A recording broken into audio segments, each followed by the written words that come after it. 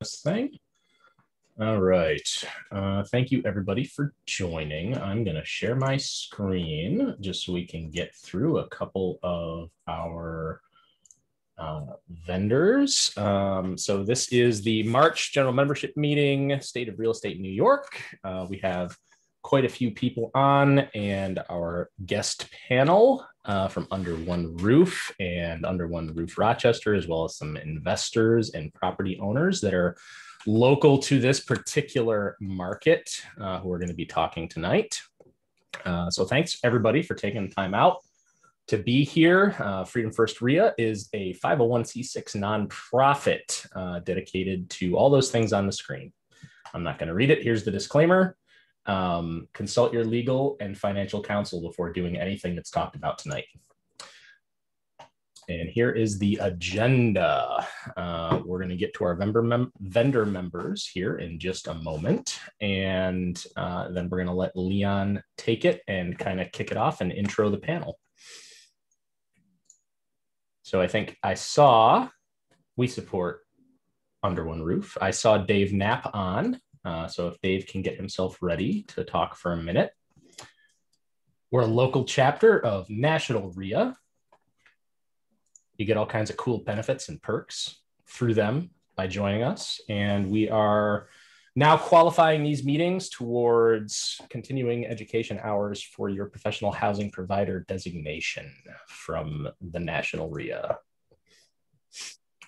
So Dave, are you here? I'm here, Andy. Good evening. Excellent. Good evening, sir. Let's talk about this right here. All right. Good evening, everyone. Thank you for giving me a few minutes. We have a Glidden product on sale at Home Depot, and it's on sale until May 2nd. It's our 5-gallon bucket of PVA primer, which is the primer you want to use if you have brand new sheetrock or you've patched up some sheetrock, so you've got some spackle or drywall mud. You want a nice, even finish. It shows the color evenly and your sheen evenly, and this primer will seal that sheetrock or that patching material to give you a nice, even, clean finish. $35.98 at Home Depot. It's $4 off, but everybody here, I hope, is a FREIA member. As a member of FREIA, you get 20% off, so that'll get it down to $28.78 a bucket for you. So until May 2nd, it's a little over $10 off the regular price for that. Just have to remember, make sure you put Pro Extra number in when you check out. Make sure that your Home Depot Pro Extra account knows that you are a member of FREIA, so that you do get a discount. If you have any trouble with that, next time you're in a Home Depot, go to the Pro Desk and they can go into your profile and make sure that you have all the correct information there so you get a discount. So $10 off on a 5-gallon bucket of the drywall primer through May 2nd. Thank you, Andy. Thanks, Dave. Appreciate it, brother. And he's not here, so I'm going to skip this. And introducing our speakers will be President of Freedom First REIA, everybody's friend, Leon Griggs.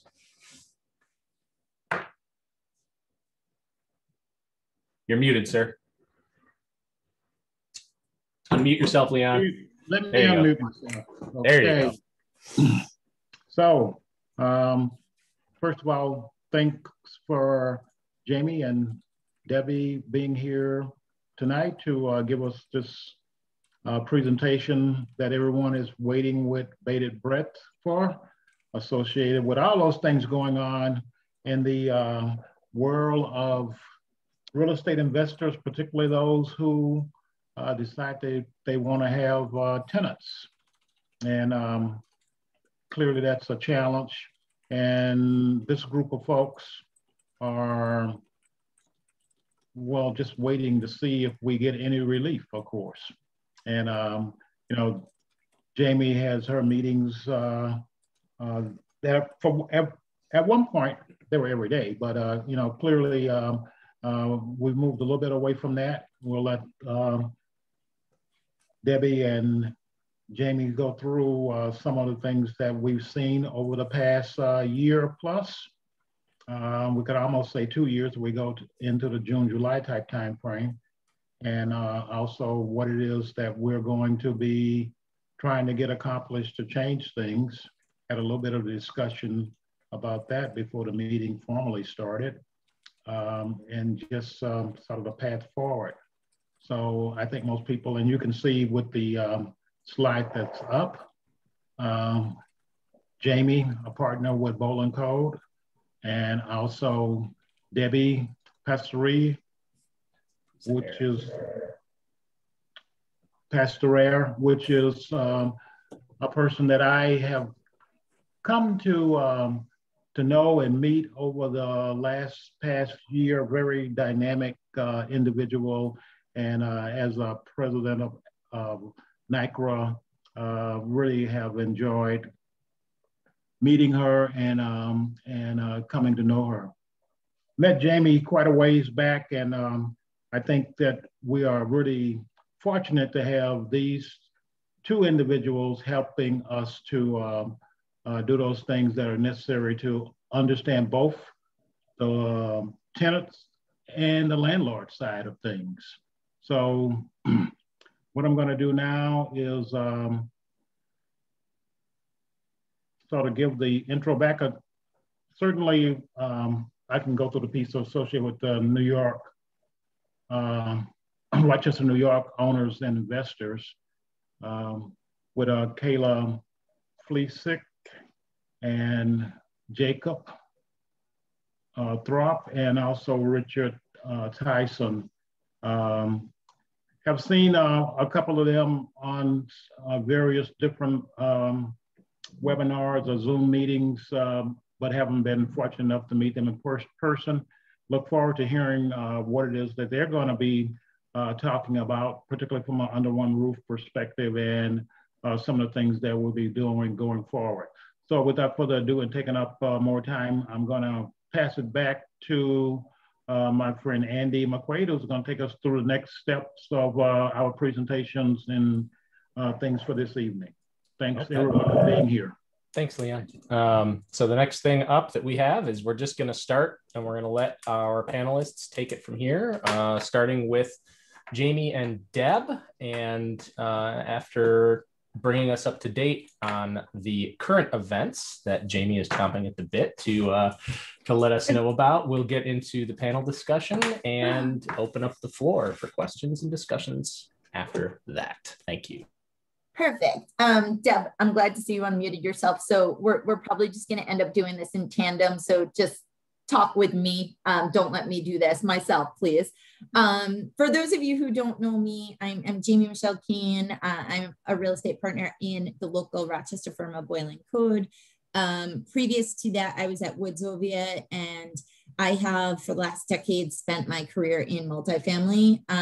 It's people like all of you and most definitely Deb that make me have the passion that I have for this industry. I have hung out with Deb in some of her Red X buildings and watched how hard she works on a daily basis, fielding phone calls and catering to her tenants and just really being there. And so, you know, part of the mission in why I got involved was to demystify this stigma that you all get of being horrible people and slumlords and greedy landlords. And, you know, if, at the end of the day, my goal is to move that dial, kind of peel back the onion and show that you guys are actually real people, first of all.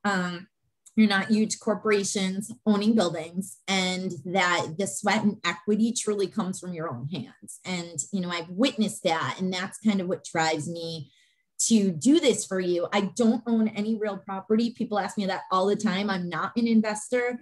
I'm just an advisor and probably one of your biggest champions. So that is why I do what I do.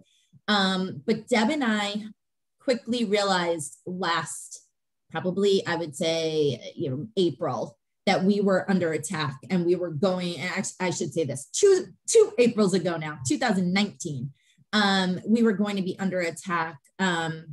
And it was necessary for NYCRA to do something. Deb is our leader, and again, Deb, jump in anytime here. We just recognized that we couldn't advocate and be the arm for the National Apartment Association without a legislative wing. And so we immediately went into action to hire a lobbyist on behalf of this group. I will I will let Deb introduce herself. I'm just going to stop with, but for, and this is a lawyer thing, but for the HSTPA, COVID would not be that big of a problem. So I want to make sure that we circle back to definitely put you in a situation where, even though right now COVID is the biggest thing and getting you through this, because most of your properties and your businesses hinge on making it through, and we're right there on that line of, can we make it through, to be honest. This is a short-term, hopefully, problem. The larger impacts of the HSTPA and the aftermath of COVID are really what our problems are going to be. And I dare say this not to be dramatic, but I foresee us being in, this may have been 2 battles of a much larger war. And collectively, if anything tonight, you guys take away from what we're saying to you is, if you're not part of this group yet, or if the 5 people in the industry who didn't make it to tonight's meeting aren't involved yet, the worst thing that could happen is that the landlords stay silent. It is far too long that this group has, because you're hardworking, been silent and not active. And for every one of you who participate, there's 200 tenants on a bus. So I'm just going to leave it with that and let Deb introduce herself for a second.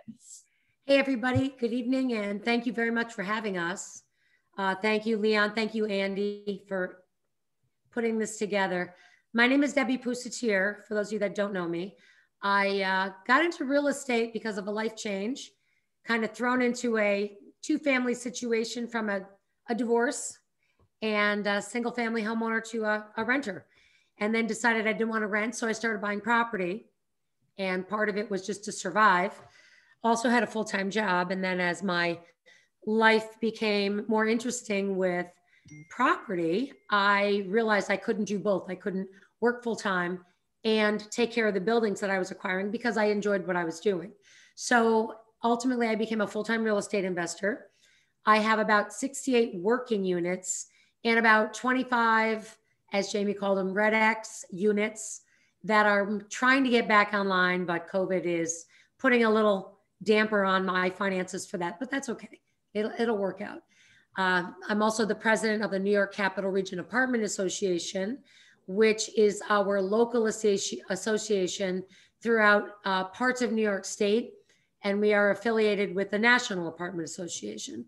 So as Jamie said, in 2019, when we got wind of this HSTPA that was going to pass, we kind of got a call maybe a week before.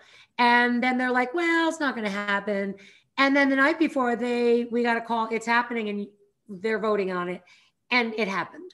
So with that, we realized we needed to put on a different hat, come to the aid of the industry, because as far as I knew, there wasn't an organized effort across the entire state to bring landlords and people related to the landlord industry together as a voice. The reason we chose to do that was because as we, in the 11th hour, talked to some lobbyists and lawmakers, they kept saying, where have you been?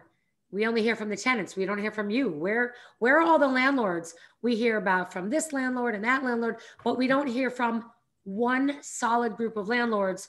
So you must not really care too much. So anyway, Under One Roof was born. We fought after the HSTPA went into existence to try to modify it.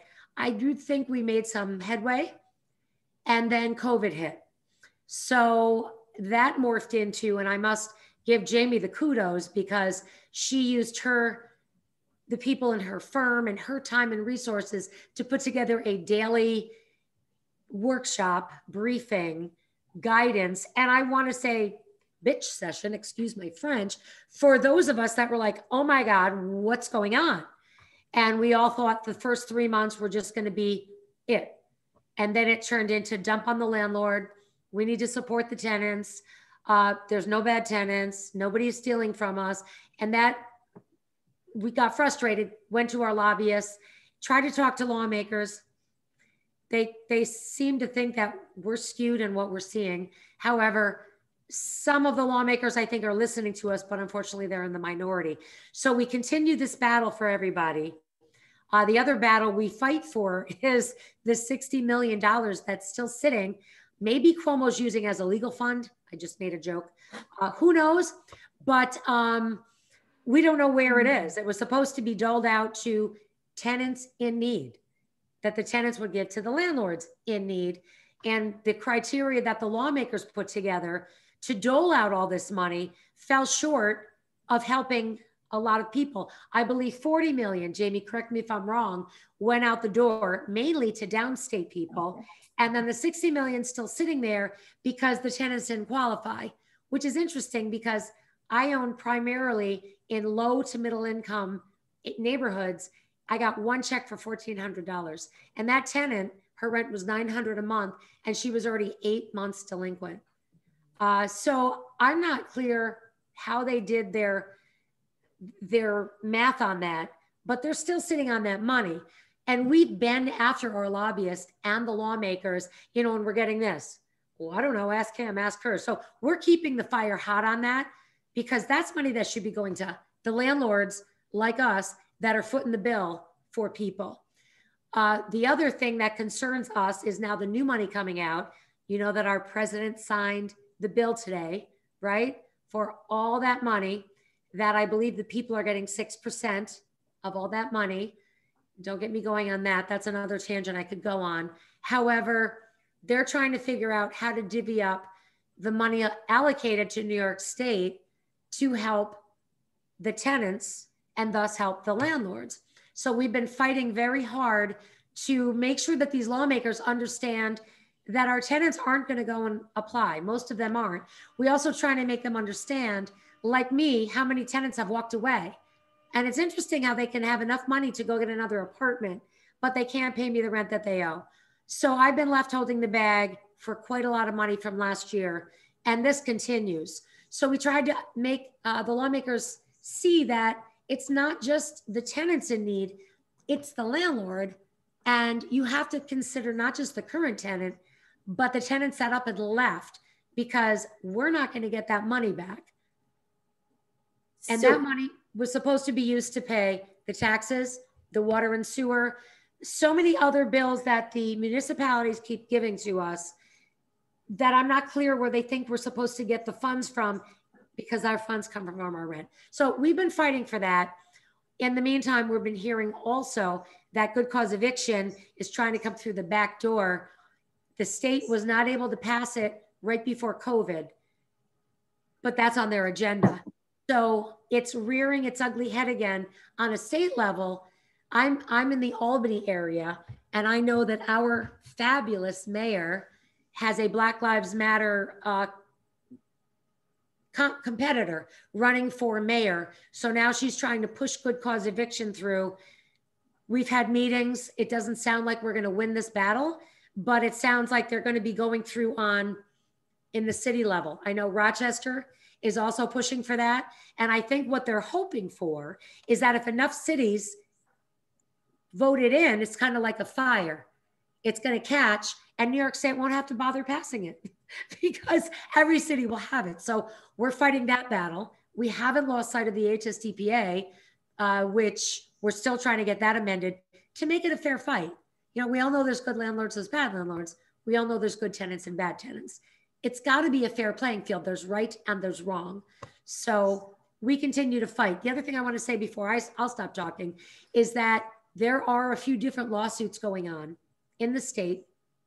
Jamie and I have discussed this feverishly, probably me more than her. She's had to bring me off that ledge because I get so exasperated when people don't seem to connect the dots where this is my only income and I have to find money to pay my bills. So if I can't pay my bills, I'm in trouble. And I'll share with you, I have amazing credit. my debt to income ratio is pretty good. I applied for a mortgage on a building that I own free and clear last week, and I got turned down. I got turned down because they looked at my COVID numbers of the rents that I lost and my HSTPA numbers, and they said, nope, You don't qualify. So where does someone like us, where do we go from there? We can't leverage the property we have because we don't have the income that the property should be sustaining. So where do we go? I've already home equity line of credit on my house. Why should I have to take out a second mortgage, put myself in debt to support someone that I know is working? Out of all my tenants that aren't paying, I only have 2 right now really COVID affected. And that's a shame. But we are working now toward a lawsuit. Well, I shouldn't say we are supporting a lawsuit. I know it's a fine line because Jamie and I, it's our responsibility as the coalition leaders for Under One Roof to get you folks every single dime we can. If we're going to be first in line there with our hand out saying to these lawmakers, give us rent, take care of the rent that was gone, take care of our losses, help us, and don't let it all go to downstate, upstate. You know, we need help here. So we really soul searched about putting our name and our faces on a lawsuit that the lawmakers would look at us and say, you want us to give you money and you're suing New York State? So we have a couple landlords that we are vetting, talking to. We do have a lawsuit moving. And I believe it's going to take life. I know RSA started a lawsuit downstate, and I believe there's another lawsuit brewing in Western New York. So the goal is to have these 3 lawsuits going on simultaneously, put pressure on New York. You know what, folks? I'm sure we're going to lose. But in my mind, that's not the point of the lawsuit.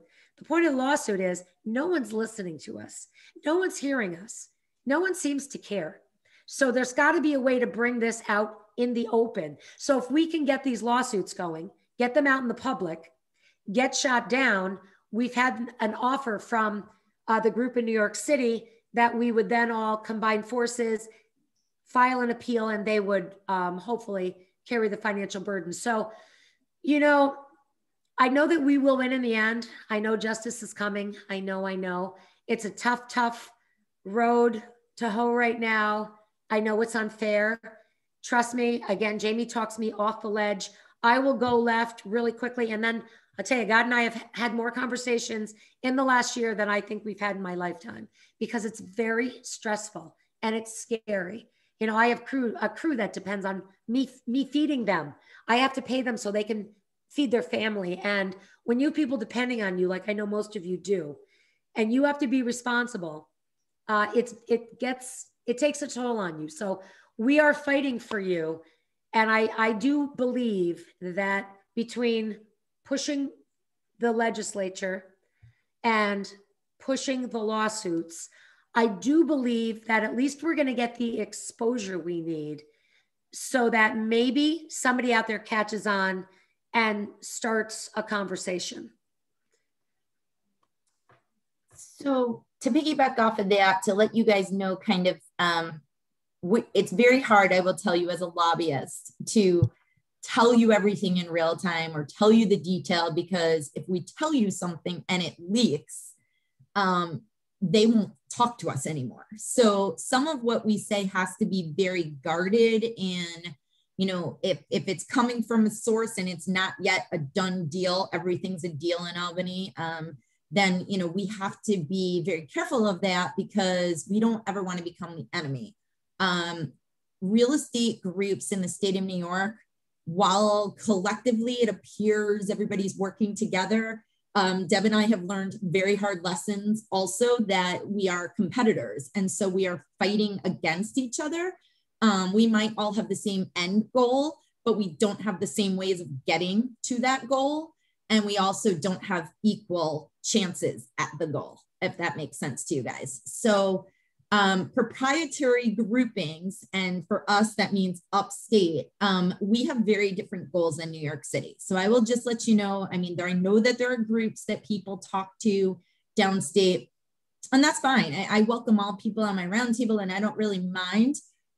When it comes to lobbying, we are not lobbying for the state of New York in its entirety. I want everybody to understand that. We are very regionalized from, I would say, the Hudson Valley up through Buffalo and the North Country. And I think it's important to recognize that that is the territory that we're representing. because today, and I'm just going to give you a very overview umbrella.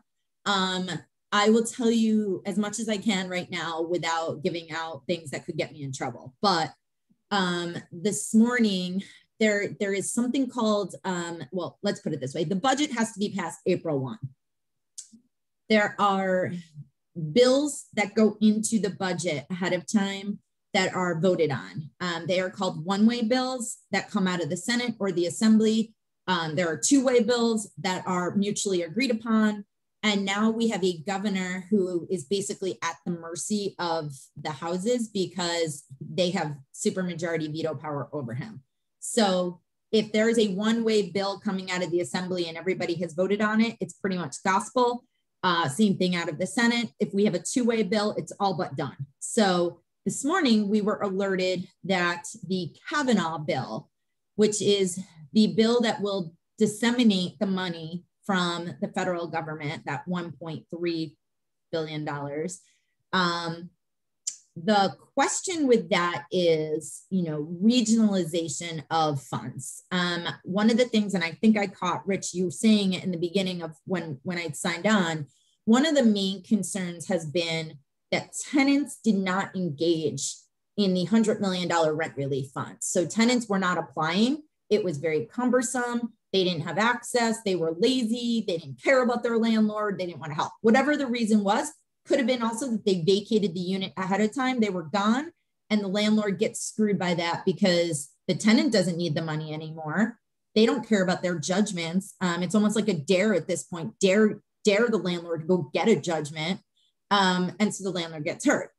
We have literally been fighting that argument for the last, I would say, almost 2 months, Deb, over and over and over. It has to be the landlord, has to be the landlord. Well, I will tell you, in the version of the bill that's 85% good to go, the landlord will be the only party applying for that. That is what we heard as of this morning.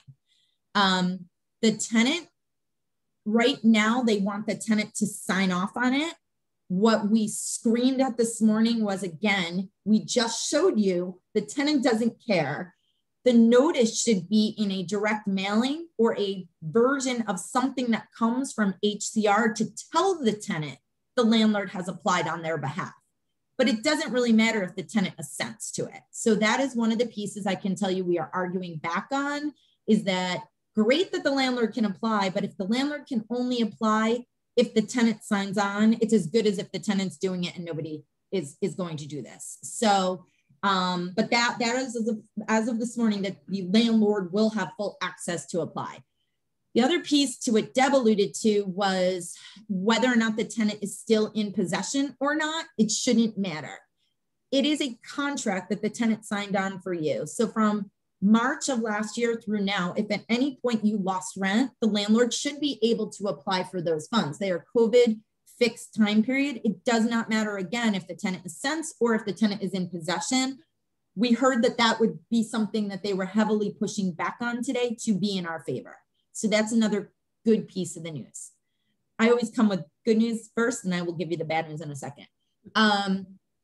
So that is all looking really good. The bad news part of this is that the $100 million rent relief fund, to which Deb alluded, $40 million went to downstate.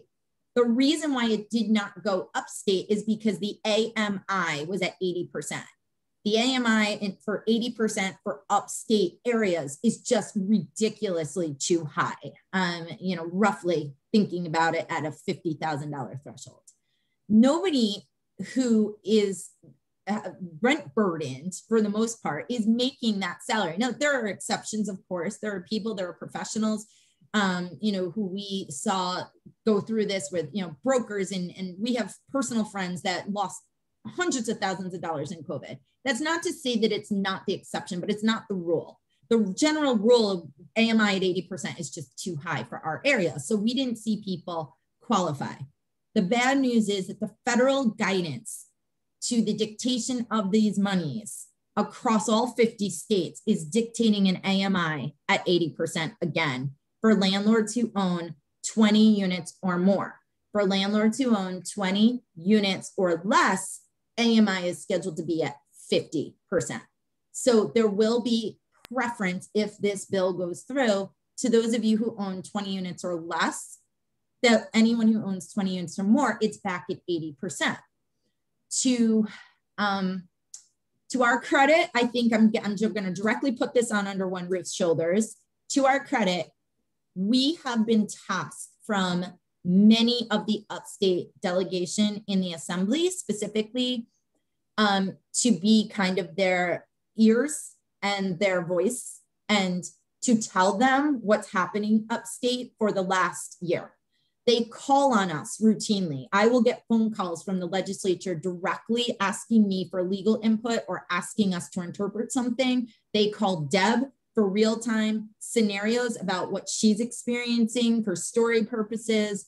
They have asked me to do legal work in some capacities for clients and constituents in their areas.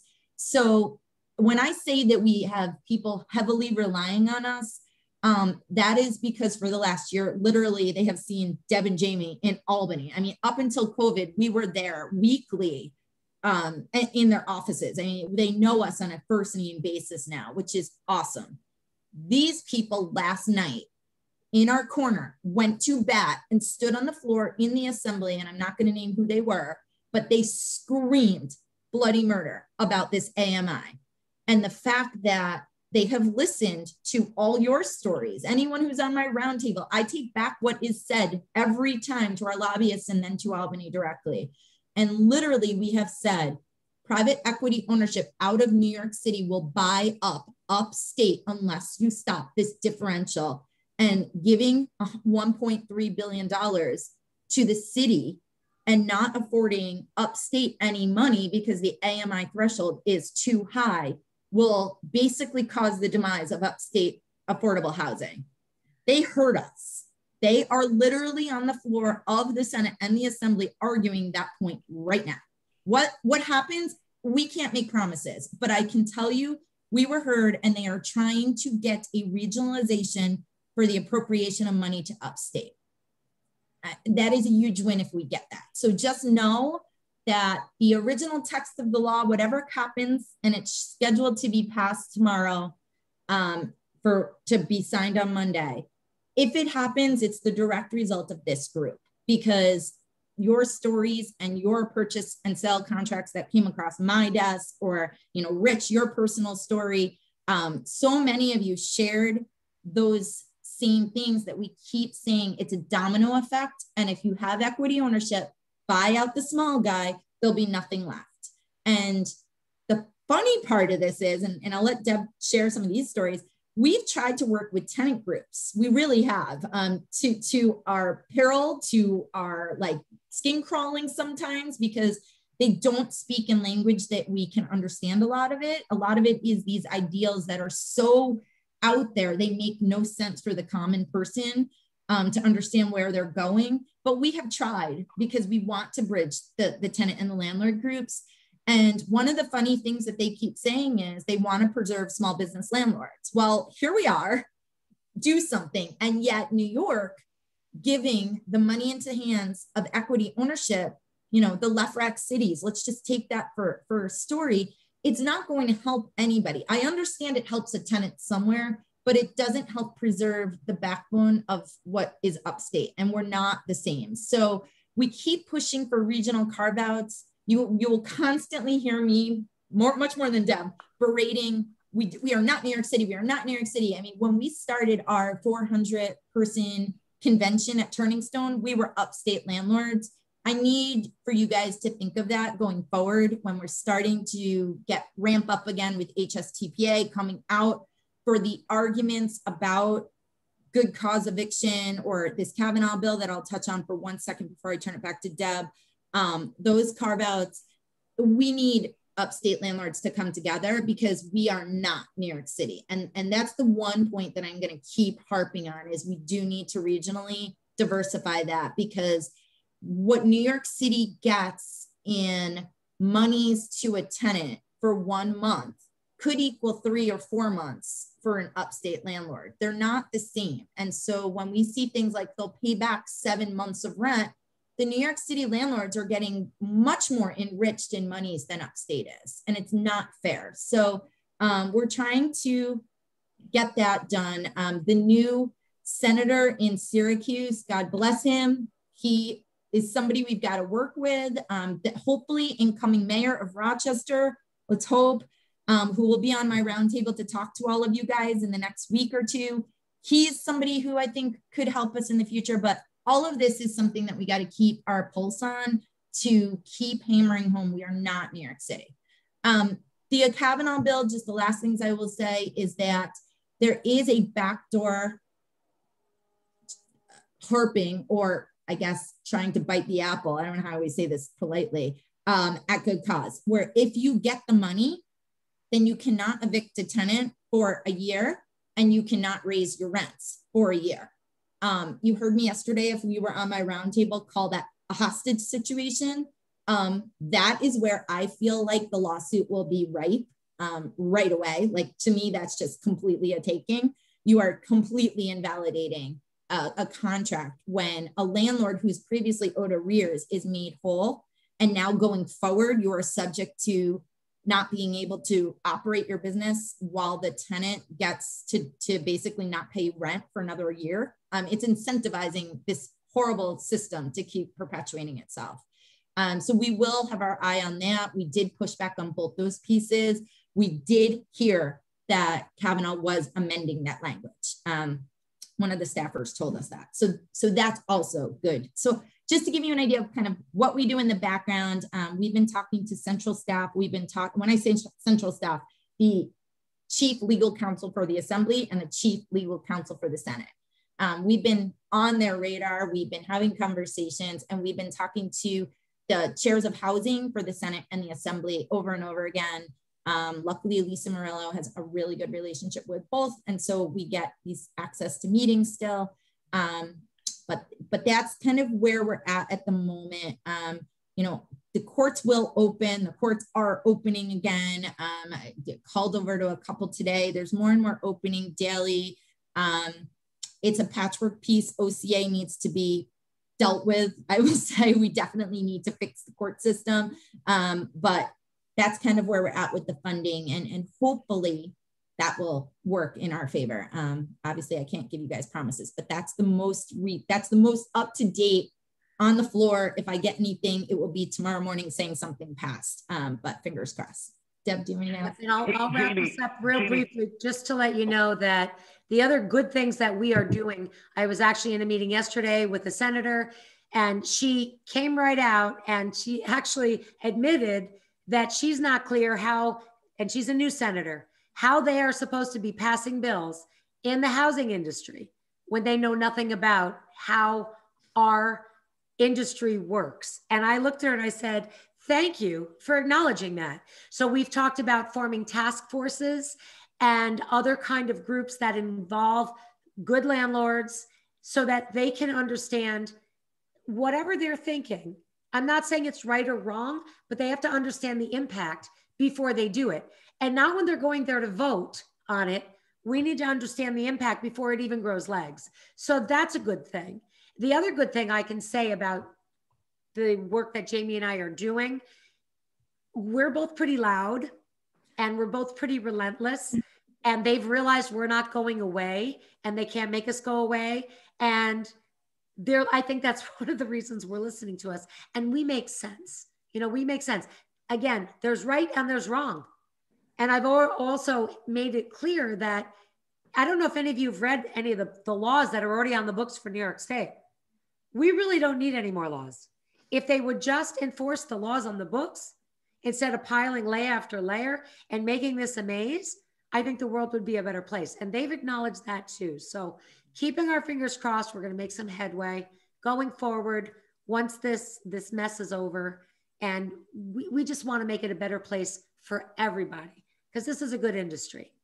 And again, thank you for having us.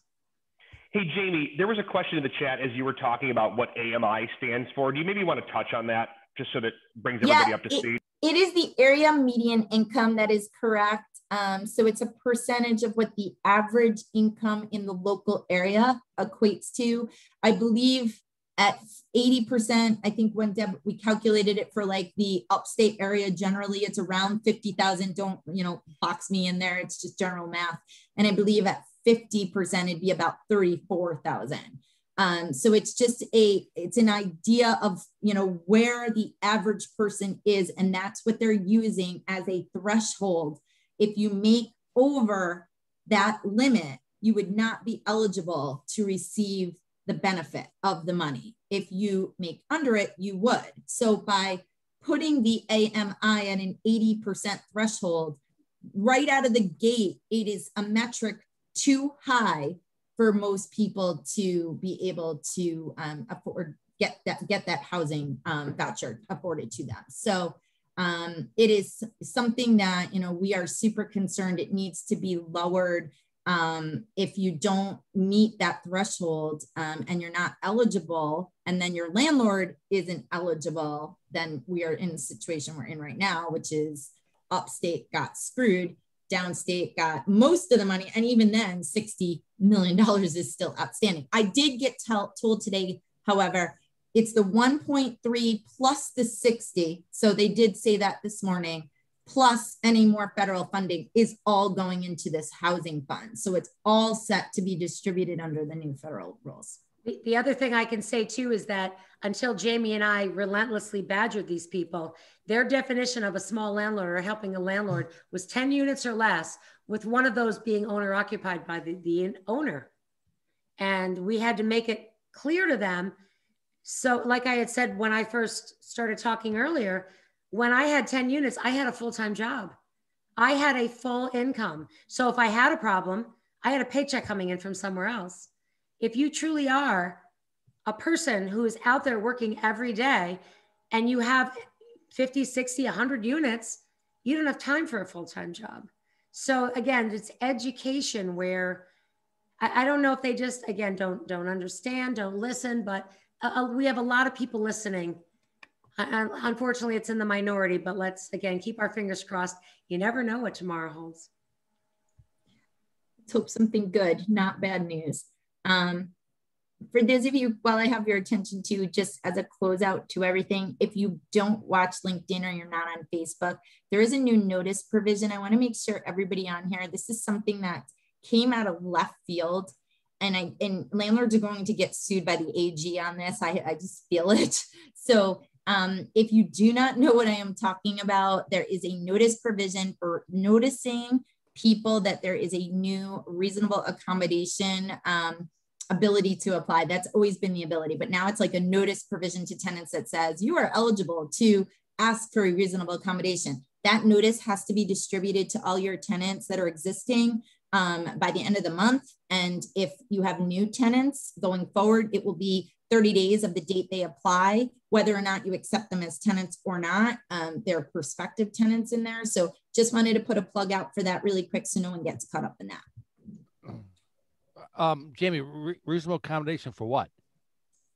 So for them, if they are going to be a tenant of yours, that let's say that they are disabled and they need a grab bar or they need an emotional support animal, it's just a notice stating that they have the right to ask for that reasonable accommodation. I don't want to confuse anyone. It's not actually the process of going through the request for a reasonable accommodation. It's just a notice. The tenant does not sign off on this, but it's just another layer to tell the tenants their rights to do so. So it's all advocating on behalf of the tenant. If you're not catching the gist of New York State, wait until the budget passes, because I guarantee we're all going to turn white before that. When does this notice have to be distributed and where? So it is within 30 days of the date a tenant applies, or the 30 days from the date the law became effective, which is March 2nd. So that's why I'm saying for everyone to do it by the end of the month for all your existing tenants.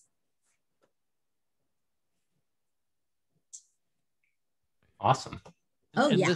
This is on top of the fair housing notice we have to do. This is on top of the Yep. lead affidavits we have to do. Yep. Keep it going. Keep it going. I think Andy said it best yesterday. He was like, oh, geez, like just more layers. Yes. And they're not done yet, guys.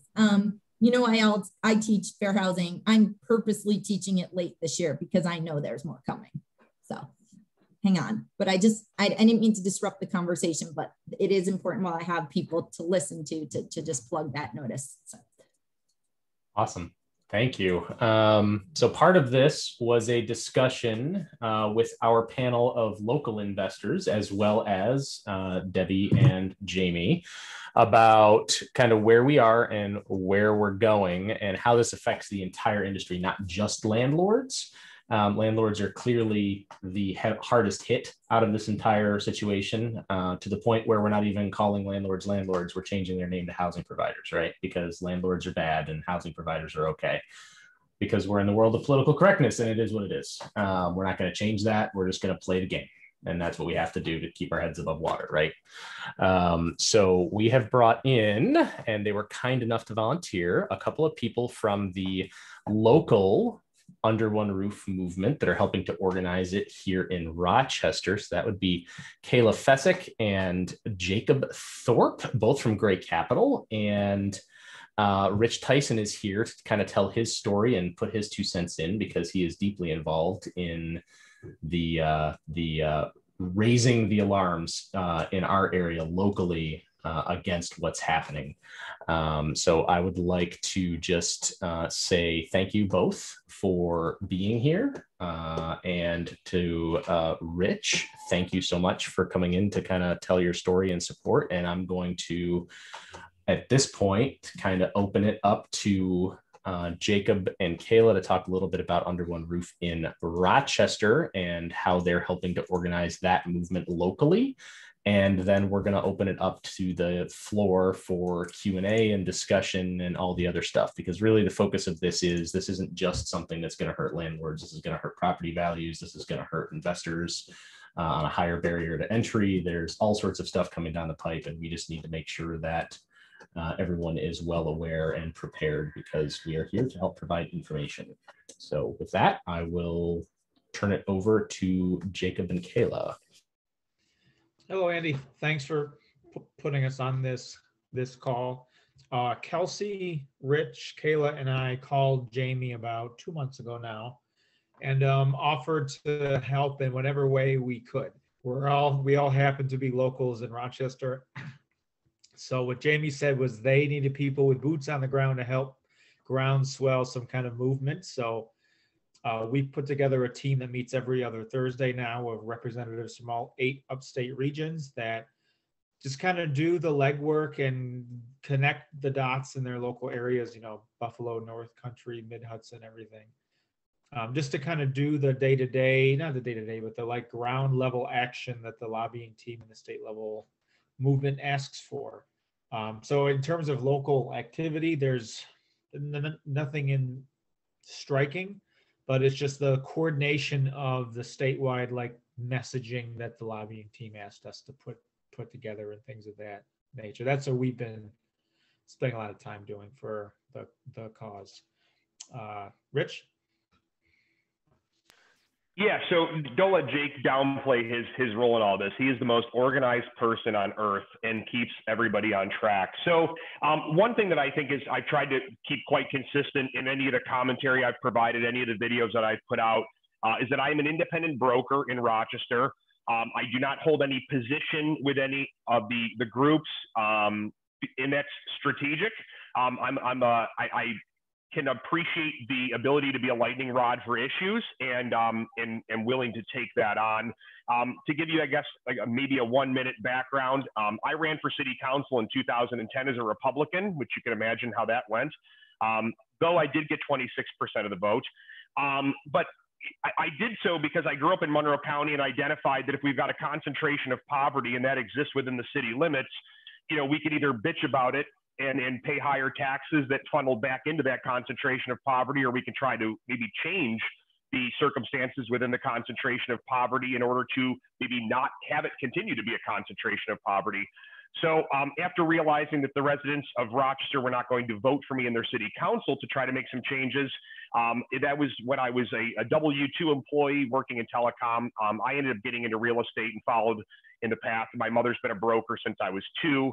and really identified that I still wanted to make a positive impact within the city limits, and felt that doing so via providing housing opportunities, especially to those that are at, that are the worse off, right? The people that have the least opportunity for housing would be the way to do it. I had a good friend who actually was the person who married my wife and I, who was a jail chaplain, and understanding the issues that kind of come around if you don't have stable housing, you can't have a stable life, right? So really embarked on what could I do, and teamed up with a friend of mine from middle school, and we started investing into rooming houses.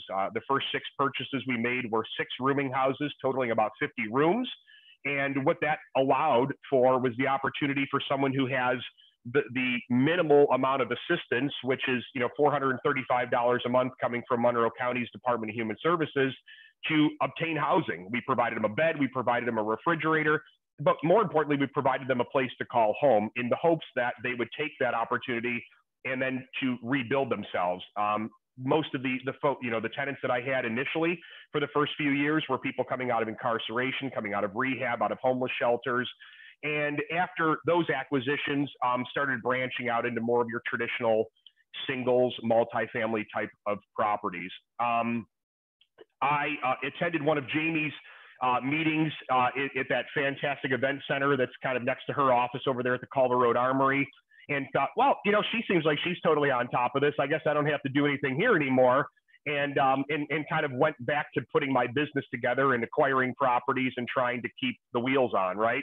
And not really realizing at the time that when Jamie was saying, you guys got to get organized because these people are trying to eat your lunch, I didn't believe it. And she was right. So when she says we've got to get organized, she's totally correct. The Tenant Protection Act really started, I saw a change in the attitude in rent payment, especially catering to people who don't have a garnishable wage. Payment became less frequent, which was really troubling to me, knowing that I wanted to continue to provide this type of housing opportunity to folks, but also not being an independently wealthy person myself.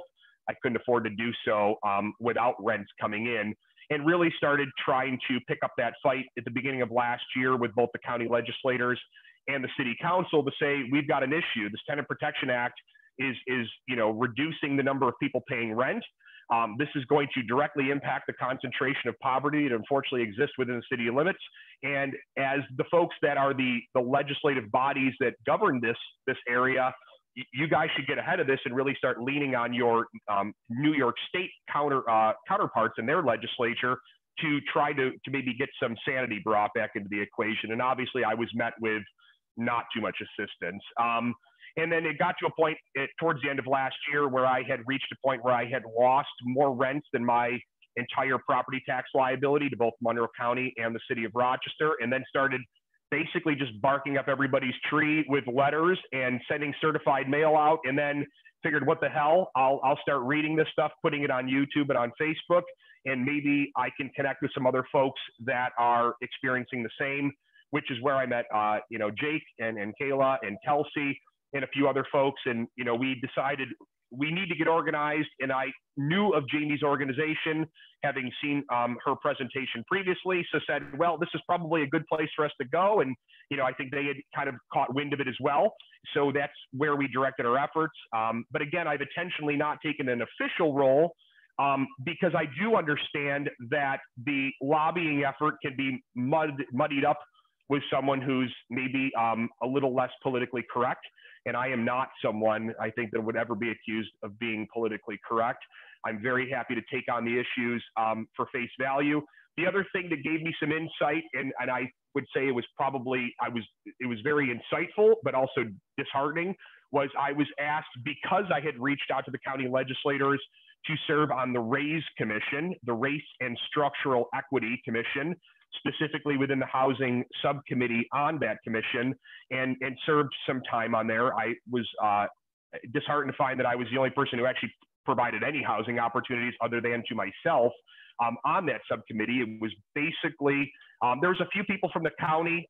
There was a person who worked for the VA in finding homeless veterans some housing, so they had some experience, but there was really no other housing providers, landlords in the traditional sense. on that panel, and there was an awful lot of the, you know, self-proclaimed Rochester's tenant union that were on that. And what I learned quite quickly is I was enemy number one being a landlord and also being white, you know, the worst kind.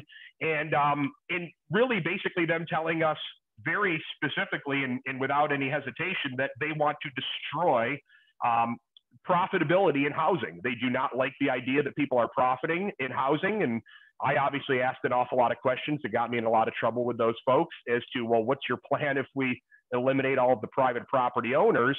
And really, that's where the adaptation of the language came into, you know, we're not going to call ourselves landlords anymore. That term has been polarized as, I mean, even Pepe Le Pew's been polarized, right?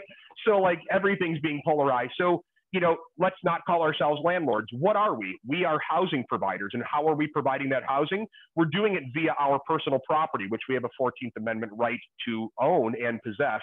And right now, those rights are being trampled on because we are being forced to offer our personal property up without compensation. That doesn't work at Wegmans. Danny doesn't let me fill up my cart and walk out the front door just because I'm hungry. He wants me to pay for that product. Otherwise, he's going to probably have me arrested. So just kind of throwing myself in the lion's den, I saw quite quickly what we were facing.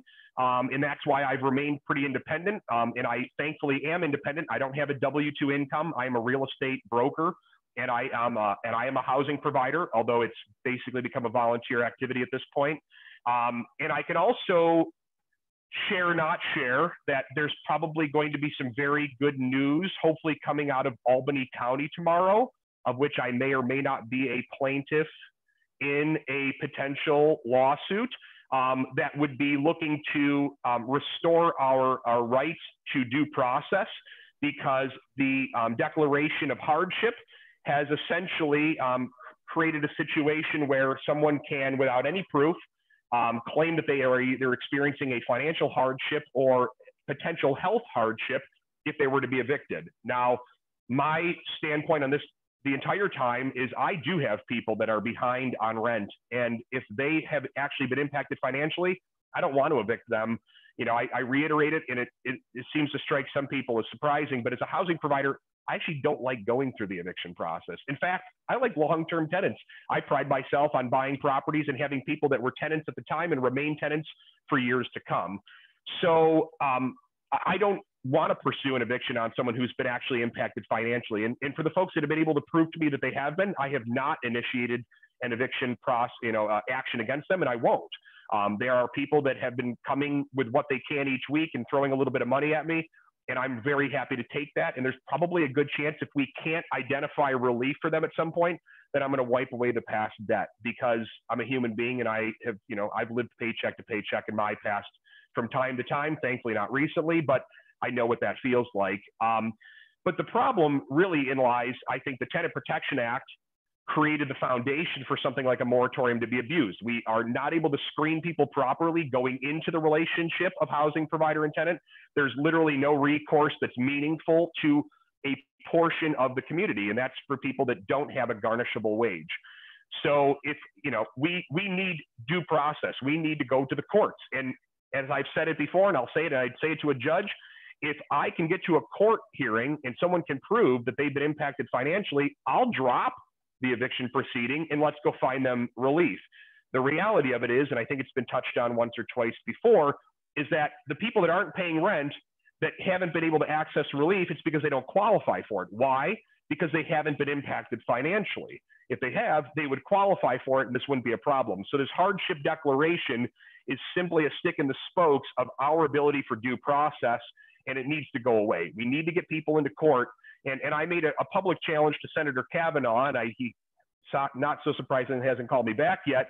If New York State were to take the position that they're going to step in and pay the rent in the interim until we can get to a time when it's safe to open the courts, I guarantee you the courts would be open tomorrow all over the state, because the state would not tolerate people just claiming an inability to pay rent. If they had to backstop that, they're forcing us to backstop it.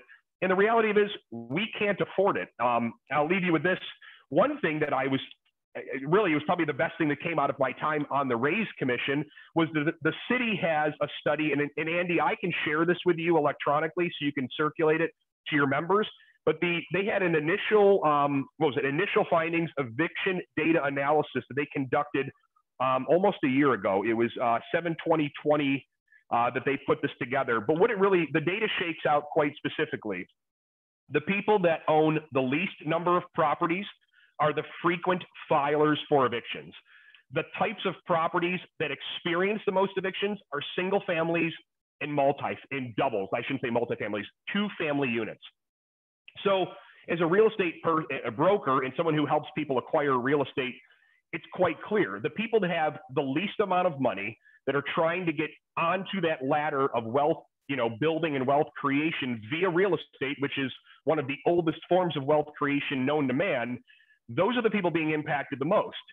So as much as the positioning of the tenant advocates, for lack of a better term, is that the people that are being impacted are these, big corporations and often white, it's totally BS, because we know that in a concentration of poverty exist minorities, and minorities, be them immigrants, Black, brown, Asian, whatever, those are the people that have traditionally had the least access to capital.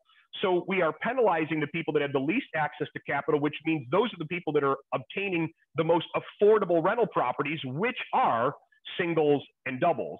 So we are penalizing these people. And I can speak from experience. Unfortunately, I have had to reverse the trend that I was trying to counter, which was my acquiring of properties within Rochester, was trying to combat the concept of absentee landlords. And the reality of it is, I've had to sell off 30% of my properties. At the beginning of last year, I owned 37 properties with 92-ish units in those. Now, again, 5 or 6 of those properties were rooming houses consisting of 50 units. I've had to sell off about 30% of my property portfolio in response to the fact that I couldn't pay my property taxes because the revenues weren't there. And I'll give you one guess as to where all but one of the 19 that I've sold so far have gone. They've gone to downstate, larger entities that are gobbling stuff up here. So it is totally exporting property ownership. It's exporting wealth out of our community. And really the most disheartening part of that process was 15 of those properties were single families that I hoped at one point, once paid off, I could extend the opportunity to one of those tenants who was not able to pursue traditional financing due to credit issues or criminal history or whatnot, and extend them the opportunity to become a homeowner, which is something that local property owners, local housing providers can and often do. So the narrative needs to be taken on head on. I'm happy to be a lightning rod for it. I'm not afraid to have the discussion surrounding race, because the people that want to destroy us are using race as a shield to protect them from the purporting of shit ideas, for lack of a better term, that they have been. And we need to be ready to fight this battle with the ammo that's being fought against us. And that is, they're trying to polarize it via race, and they're trying to polarize the issue as if the only people being impacted are big bad guys someplace else. And in fact, those are the people that are benefiting most from the little guys being destroyed. So, Andy, I appreciate your invitation to this meeting. Happy to entertain any questions. And again, I'll reiterate one last time for everybody. I'm an independent broker. I have no position within any of these organizations, although I'm very happy to contribute and assist them. But know that I need to be independent in order to take some of the paths that I'm going to be taking going forward. And I will leave you with this.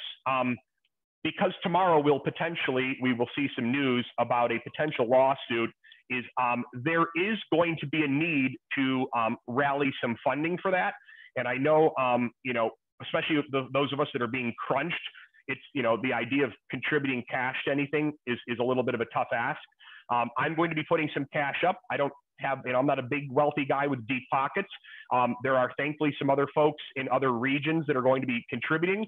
But if you are at all interested in participating by contributing, I'm going to be getting some information to Andy after tomorrow potentially happens, and we can connect. And I would welcome your assistance on this, because from what I understand, the potential action that's going to be taking place is likely to cost somewhere in the neighborhood of 40 to 50,000.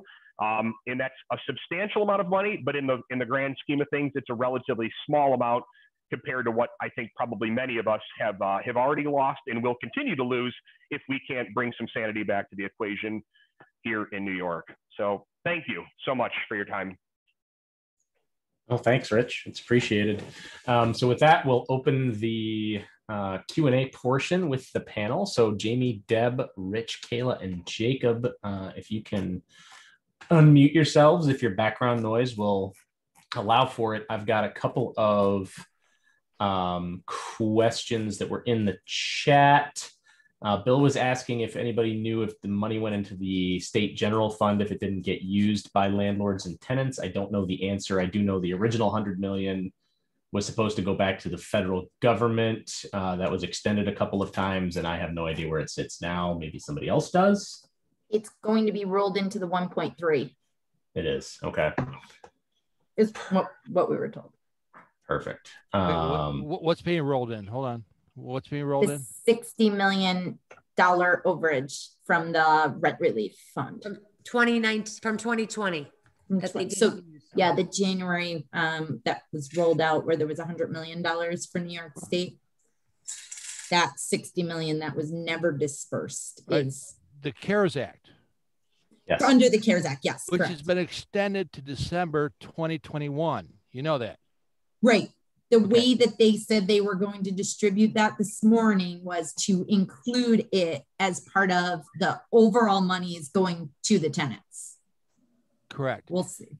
And today we have $22 million sitting in our bank in Rochester, New York, waiting for distribution. Now we have a rollout coming on. Jamie, maybe you can explain where that is right now. I'm sorry, what was the question? The $22 million sitting in the bank for the upcoming rollout. What agency, what's going on with that, and where do we stand?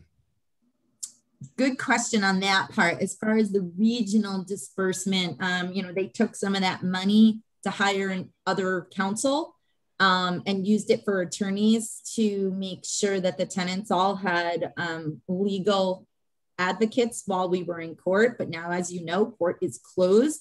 So I don't know the answer to that, Carla, and I don't want to be a person who says something and then doesn't really have anything to back it up. My guess is that if I had to be, magic 8-ball, is that none of the cities know what to do with this money. And they're all pointing fingers, waiting at somebody else to tell them what to do with it. And at the end of 2021, we're probably going to have the same conversation. That is how much faith I have in them to disperse this money. I don't know, to be honest. I can certainly ask and try and find out. So what it is right now, the city has $6 million. The county has like $15 million in the bank, and they're combining the program to launch it into one program, so not to duplicate processes. And there is a steering committee on March 18th, of which myself and Beth Short are on, to establish the criteria for the rollout. So this is a big win in rent relief. There's money there. They're trying to figure out how to distribute and roll this stuff out. Now, the federal process, they gave guidelines on the federal arena, which is, yes, for example, 12 months back, right? Landlords can apply on behalf of the tenant, certain things like that other than prior. Right. Well, it also gave the local agencies broad authority, yes, discretion as to how to do that. Mm-hmm. They don't have to comply with the federal guidance. Correct. So the federal guidance go and say, we could do 12 months in arrears. The local agency go, no, we're going to do 6 months in arrears. So they got that. So in the next 2 weeks, the word has it by April 1, there should be some kind of a rollout in terms of the application process here in Rochester, New York. That would be excellent. If you have any influence on that, what I will say is if there's any tie to the AMI, it's, that's got to go. And then any threshold to, unit size at this point. Everybody's hurting. We're trying to get away from unit size discretionary affording people relief. It really should just be, if you come and you apply and there's money, pay it. I mean, it's crazy. Well, I'm glad you brought that up. So one of the rules are they have a priority class of 50% AMI, Jamie, right? And then second tier is 80% AMI. So they are they're basing that on. That's the federal standard. Yes. So the federal standard is the same thing. It's 20 units and less is 50%. Anything over 20 units is 80%. Right. Yeah. That's what we're trying to get them to get away from for upstate. So we'll see. So within the next 3 weeks, we're going to have some solid stuff in front of us as to what's going on. That's a good thing. That is a good thing. I just, I hope they do it in conjunction with the courts being open. My biggest fear is that they close the courts again because of this, but let's see. Anybody else? That'll be ugly. So we've got a question about the notice for accommodation. Does it need to be sent certified? Only as New York State can do. They give us these things to do, and then they don't tell us how to do it. So we don't have guidance as to service. I will tell you guys what I told everybody. And if you see my posts on Facebook or LinkedIn, same thing. Certified is obviously the best method because you have a proof that it's been done. If you have an opt-in to the TCPA, which allows you to text your tenant or to email your tenants in bulk, just make sure you have some kind of receipt that it's been done. First class mail, I am discouraging because you have no proof that it's gone. So again, just make sure it's either hand delivered with an affidavit or certified mail or some form of a read receipt or a printed email that you can keep a record of. This is one of those things where the Attorney General has broad latitude to decipher whether or not there is a scheme to avoid a requirement. And these are the kind of things that make me as a lawyer get really nervous, because if you fail to do it for one, the insinuation is you failed to do it for your whole portfolio, and then they assess fines on each one that you didn't do under the general business law. So I just want to make sure you guys were aware of this one. Is this something you could put a disclaimer on, say on your rental application? And just when they sign the application, they've got their notification to call it good? Yes, yes. And they give you sample language that I linked in the chat over here for you. You can literally take that and put it on your application right now. That's fine. It just has to be within 30 days of someone applying, or if you have current tenants within the next 2 weeks, I would say. I'm not even giving you till April. Get it done by the end of March.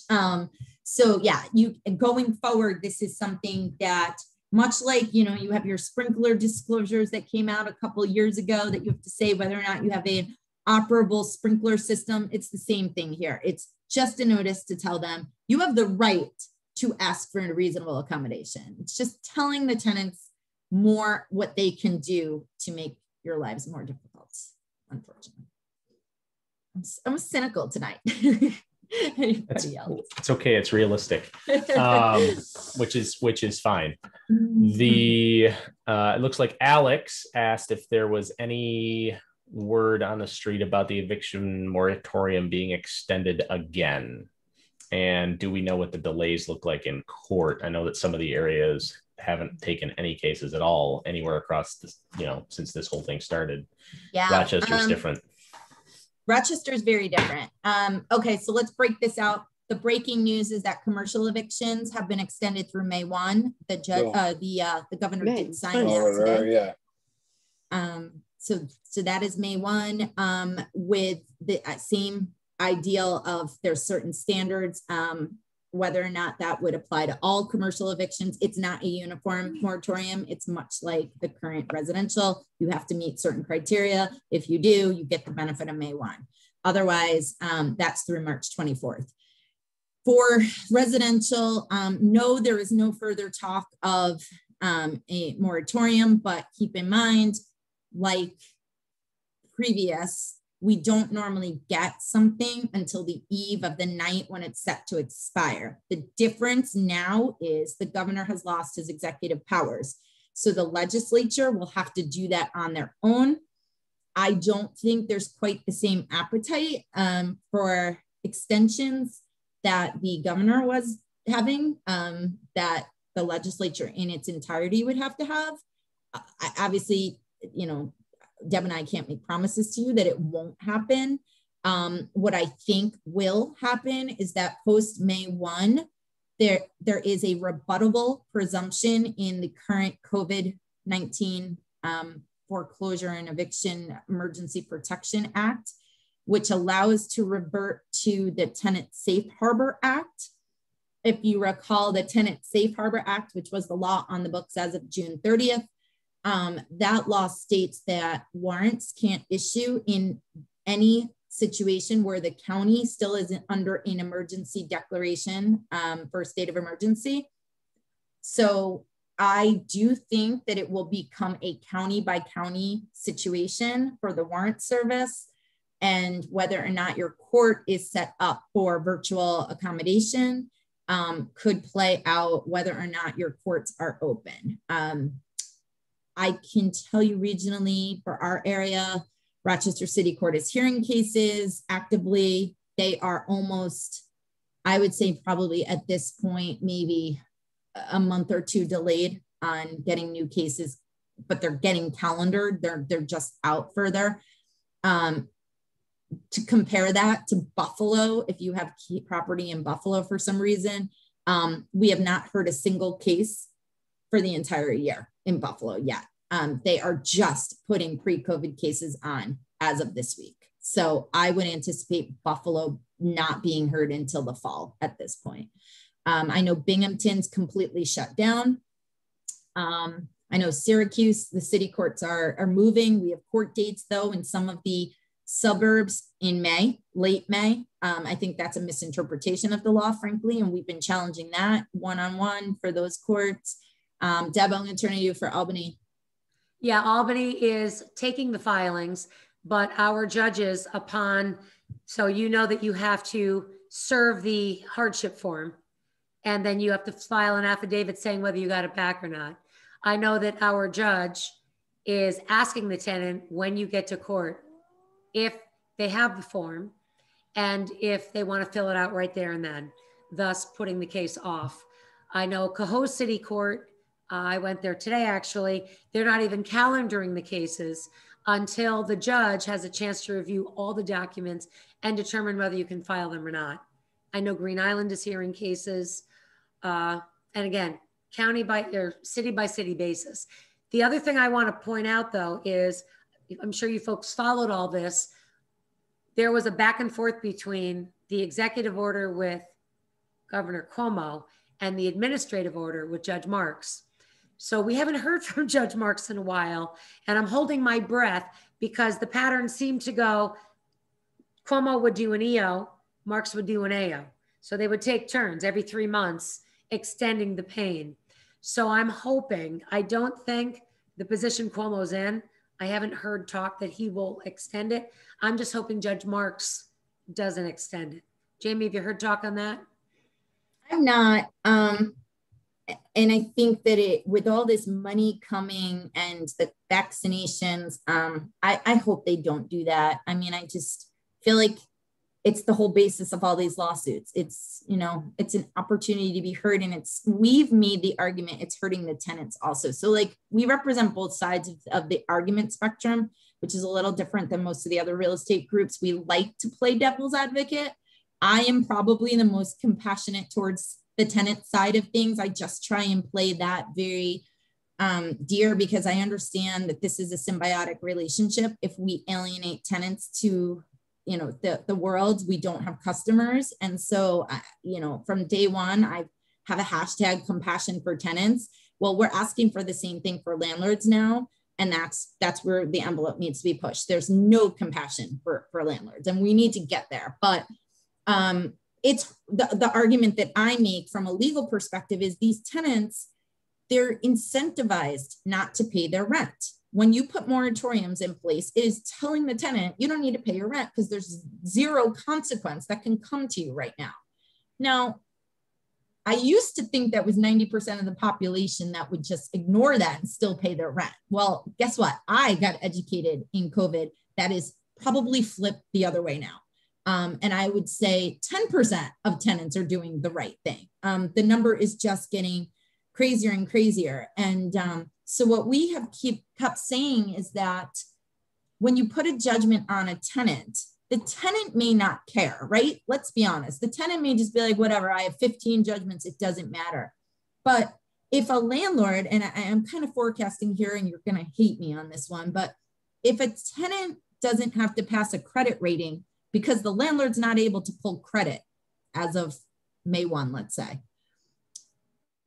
and you take that tenant as a tenant and you know, then Deb, as the former landlord, garnishes that tenant's wages because she's owed money. Now I'm in a position where the tenant's not paying me rent and I have to evict them. All we're doing is kicking the can down the road. And from one tenant to another tenant, you know, from one landlord to another landlord, passing the buck and the bill, frankly.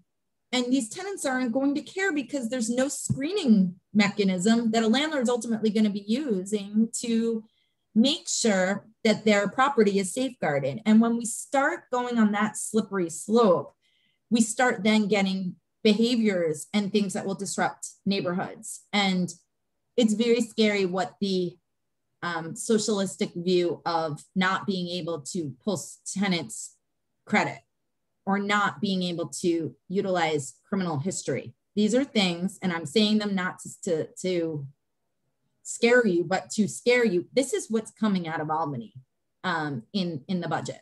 So, you know, it's making sure they understand the business practice and that their decisions to help tenants are actually hurting the whole foundation of the entire housing industry. And that's the larger education piece that we keep trying to teach them. They don't understand what you guys do. Not in the least. They think you just house tenants.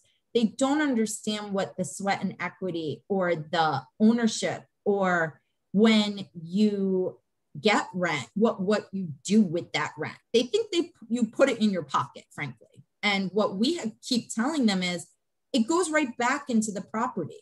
And if it doesn't go into that property, it goes into the next property, which houses more people. We have a tremendous homeless number problem here because of Governor Cuomo. And it started way before COVID.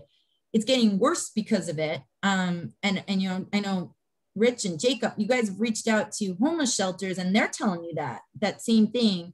The numbers are crazy.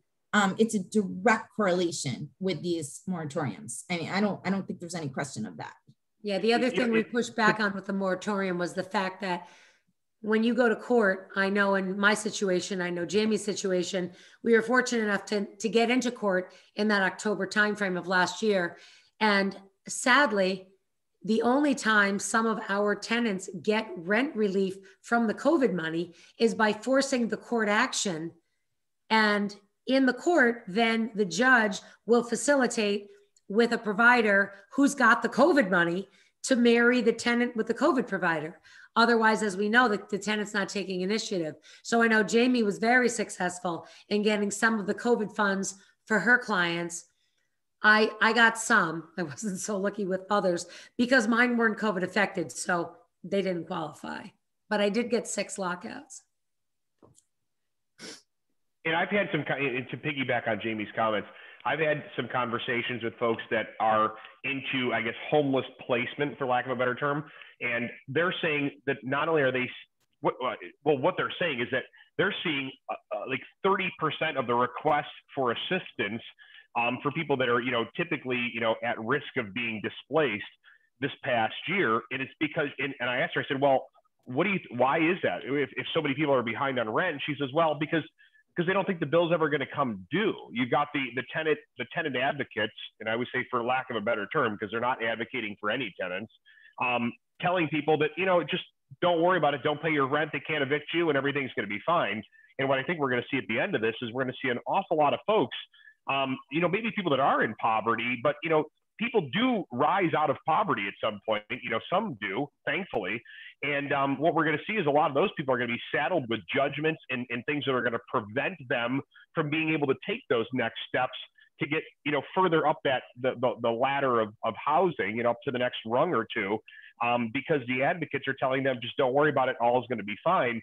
And maybe the wage that they have today is not garnishable, but, you know, hopefully many of these people are going to rise above that, whatever assistance they're on today or that wage that they're on today that's not garnishable, and they're going to achieve the ability to rise and move on. But now they're going to have these major judgments against them, you know, hopefully, and I say that, you know, as an unfortunate statement, but we've got to have some recourse, and that's like all we've got left. But hopefully, you know, they're going to have that, and that's going to be something that's going to hinder their ability to progress as a human being, which I think is really disheartening as well in the whole thing. And it's something that's being lost, and it's an issue that's not going to be seen for maybe 1, 2, 3 years to come, but it's going to be seen, and then there's going to be no repair for that issue because, you know, the foundation's been laid, and it kind of is what it is. Spot on. There's a question from Pat Burks asking how landlords are being notified about all this. And the unfortunate truth is, if you're not in one of these groups going to these meetings or sitting in on Jamie's roundtable, you're probably not, because I've heard more bad information come out of the mouths of other lawyers than good information in the last, I don't know, let's call it 6 months. It's out of date. People are being told there's no evictions going on, all sorts of craziness. And I'll just let Jamie take it from there, because the media is the worst enemy. You know, you read some of these headlines and it's like eviction moratorium to May 1. And we're like, no, like there's never been a blanket, or cancel rent, like rent's been canceled. These monikers are so dangerous because that's what people hang their hat on. And that's why tenants, frankly, some of them are not paying rent. They just think it's been canceled. And it's crazy. So yeah, I mean, I always like to encourage other attorneys to talk to each other. I'm not somebody who's like very territorial or any like that. I like working with other attorneys because I think if we can level the playing field and we can educate and collectively work together, we can come up with scenarios to fight the good fight together. You know, attorneys need to be on the front line of this, talking and thinking through. And I don't certainly know everything. I try and stick my nose in everything that I can lately because, you know, I feel like there's no voice for some of you guys. And so, you know, getting on the Rochester landlord panel this year, or working with city council in Rochester I'm on the housing reopening committee, or on the city code violation board. I'm trying to involve myself in everything because I feel like it's all part of a larger puzzle. And we need to understand how each of the fractions are working so that we can make these organizations that are frankly archaic work together. But that's just something that I think it's an education piece. I think, you know, this group, and there's many others, Finger Lakes Landlord, our roundtable, Nightgrow's presentations, I think it's just educating yourselves and staying up to date. I will say, if you're just looking for something really quick, it's LinkedIn, where I post every day. Facebook, it gets a little crazy with people's pictures and scrolling through it. It like makes me like overload for a little bit, but LinkedIn's just a little bit more professional. So I go on there a lot. I am posting videos, which I'm not comfortable doing, oddly enough, but I am doing them. So like today, there was a video on that notice I did, and I'm just trying to keep you guys as much up to date as I can. So if you do not follow along on LinkedIn. I am on Facebook. I'm part of that real estate investor group on Facebook now. I'm posting in there. But, you know, and everything we can do, Deb and I intend to put a newsletter out too shortly, so that we'll keep you guys up to date. Yeah, you guys can also, each person for free can go on the Under One Roof New York website and sign up, and you will get our newsletter. It's not even a newsletter, but it's a blurb. So if something comes out that you need to know, and it gives you the roundtable dates and times and topics. So please go ahead, sign up, give us your email. You'll get on the email list. The other thing on that is Deb and I, for those of you who didn't attend, in 2019, we did do a huge event at Turning Stone Casino. We will be bringing that back. So this September, hang on for dates.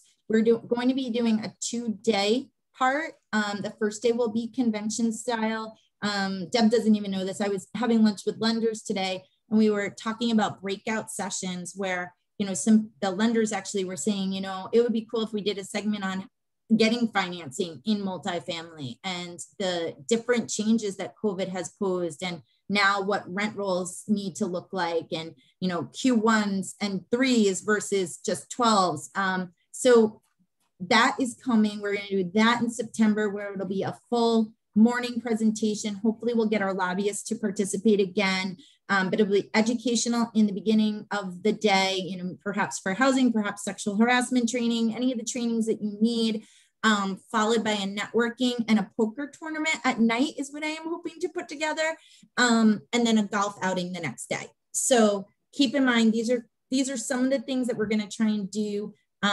We're a fun group.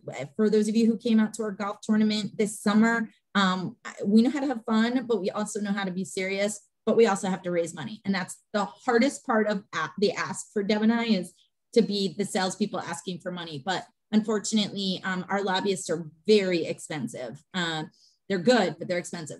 The other part of that lobbying is because of good cause on the Rochester and Albany city fronts, it is our suggestion that we hire our lobbyist team, which would not be our lead lobbyist, but it would be their team, to lobby locally in Rochester on our behalf and Albany on our behalf. Again, that's a money ask. We have to raise money to be able to do that, but we do feel very seriously about the fact that we need lobbyists on the ground fighting our city councils and our mayor. So just let you know, that is something that we really are having strong discussions about. And obviously, Rich, Kayla, Jacob, that's coming to you for dispersing that information. But we do feel that we have to fight this, unfortunately, on city as well as state ground now. So that being said, I don't own property. I don't have plans to own property. I do service the industry. And one of the most important things we can do at this point is everybody here uses service providers to take care of their units in some form, whether they're direct employees, whether they're 1099s, get them involved, because this will crush them. Because these big companies are not going to hire them to do the work. They're not. They're going to lose their livelihoods because they're going to go with the major players. They're not going to use them. You need to get your crews and your teams involved in sponsoring and joining and supporting and doing whatever you can do, because it's going to get worse before it gets better. There's stuff coming down from the state. It's in committee right now, where they're going to force contractors and managers to pay back all the lost wages, insurance, and comp for employees that get stiffed on the job. Guy who doesn't show up for work gets fired, files a claim against his employer that he's owed back wages and all this other stuff. Whoever hired him is going to be on the hook. So you property manager, or you home builder, or you remodeler, if your electrician stiffs one of his guys, you're on the hook for everything. How do you afford that? Where is that going? And then you look at, in the city, there's this licensing thing where you're going to have to be licensed to be a landlord in the city of Rochester soon. What are you going to do? Very true. Yeah, we need everybody. The more sponsorship opportunities, the better. And we had really, really cool prizes, I will say. We made sure it was fun, but we gave away like 4 vacations or big prizes. So I think so. Yeah. Maybe 6. So, yeah, because there was one for male and one for female. So maybe 6. And you guys can also That's not allowed anymore, Deb. That's not allowed anymore. I know, right? What is that? The neutral gender. But you can also donate on the Under One Roof website, even if it's $5. It doesn't matter what it is. I know that Rich was talking about supporting this lawsuit that we are also supporting. And I know that NYCRA is making a financial donation to that too. And anything that you guys have to help is very appreciated. So we got to volunteer. We're not paid. Just make that clear. We're both registered lobbyists because we have to be by law. If you talk to these lawmakers for X amount of time, a week, a month, and you're not a registered lobbyist, then you get in trouble. So, you know, everything we're doing is paid for by NYCRA, which is paid for by member dues. And we have an awful lot of under one roof members that aren't NYCRA members. So NYCRA carries a big burden. The under one roof team, I know FREIA gave us a great donation. I know a lot of you guys have given us great donations and we really appreciate that. But all the time Jamie and I give, we donate our time, so. And as a person who didn't listen to Jamie's advice a year and a half previous, get organized and get involved, because what's going to happen is the other side is totally organized. And to her point, they have the ears and the eyes of the legislators. And when they don't see us show up at the table, what they assume is that we don't care. And it's because often we are far too busy trying to keep our businesses afloat, keep our, our noses above water. And the other side has got an awful lot of free time, like way too much free time, which is probably part of the problem. And they're running bus loads of people to Albany on those lobbying days and making themselves known and seen. And while we're all, head down in our books and trying to run our businesses individually, and what we have lacked is organization, because we didn't think we needed it. We figured, I'm just going to stay the course and I'm going to do my thing and I'm going to keep my business afloat. But there are literally people trying to take your business and rip it out from underneath you. And I'm not going to sugarcoat it. They want to destroy us. They want to destroy the concept of private property ownership and any semblance of profit within that, even though they don't realize sometimes how little the profits are. So sometimes when there's the money ask, it's always like, well, of course there's a ton of places I could put my money. But the reality of it is, they are out fundraising, and they are fundraising against us. They are trying to destroy our industry, and you know what? They're making some headway, unfortunately. So, I'll say it publicly again, Jamie. I should have listened to you a year and a half ago. I should have gotten involved. Well, it's true. I'm guilty of it as well. But I have seen the benefit of being organized, and it's no fun, joining the race when there's someone in a full sprint behind you towards that finish line. We've got to get running. Let me make another point to Rich's point. And here's where we fall short. I shouldn't say fall short. That's not appropriate. Here's where our challenge comes in. There are powers that be behind these tenant unions, and these tenant advocates are paid. This is what they do full time. Rebecca Gerard, Sia Weaver, they are 100% paid. This is their full-time job. And I've heard rumors of who's funding them, but they have an agenda. Like Rich said, they are out to take our business. And this has been on the radar for a while we're all volunteering our time to fight back. So that's where we're a little handicapped. But I must say, I think we have ethics on our side. I think we have honesty on our side. I think we have great people and drive. And there's such a difference between right and wrong. We are going to win this fight. So whatever you can do, even if it's not money, if it's time, that's huge. And last year, I just want to give you an idea of last year when we had our lobbying in January, which is so weird that we were actually there last year, but we had 200 people come lobby with us. If you were there, you know what I'm talking about. We were swarmed on the steps inside the Capitol. They were screaming in Spanish to us in our landlords' faces. Deb and I were upstairs in a meeting with one of the senators, and we actually got pulled out and told to go down. Deb's nephew basically had to accompany me downstairs because they thought that we were going to literally get hurt walking alone in there. And they were screaming and yelling at us, and we had no idea what they were been saying or who they were. And it was a bus of tenants, and what they were saying to us wasn't even meant for us because we weren't the group they thought we were, but they were yelling. So they're just real unprofessional, somewhat savage-like in some of the things they were doing.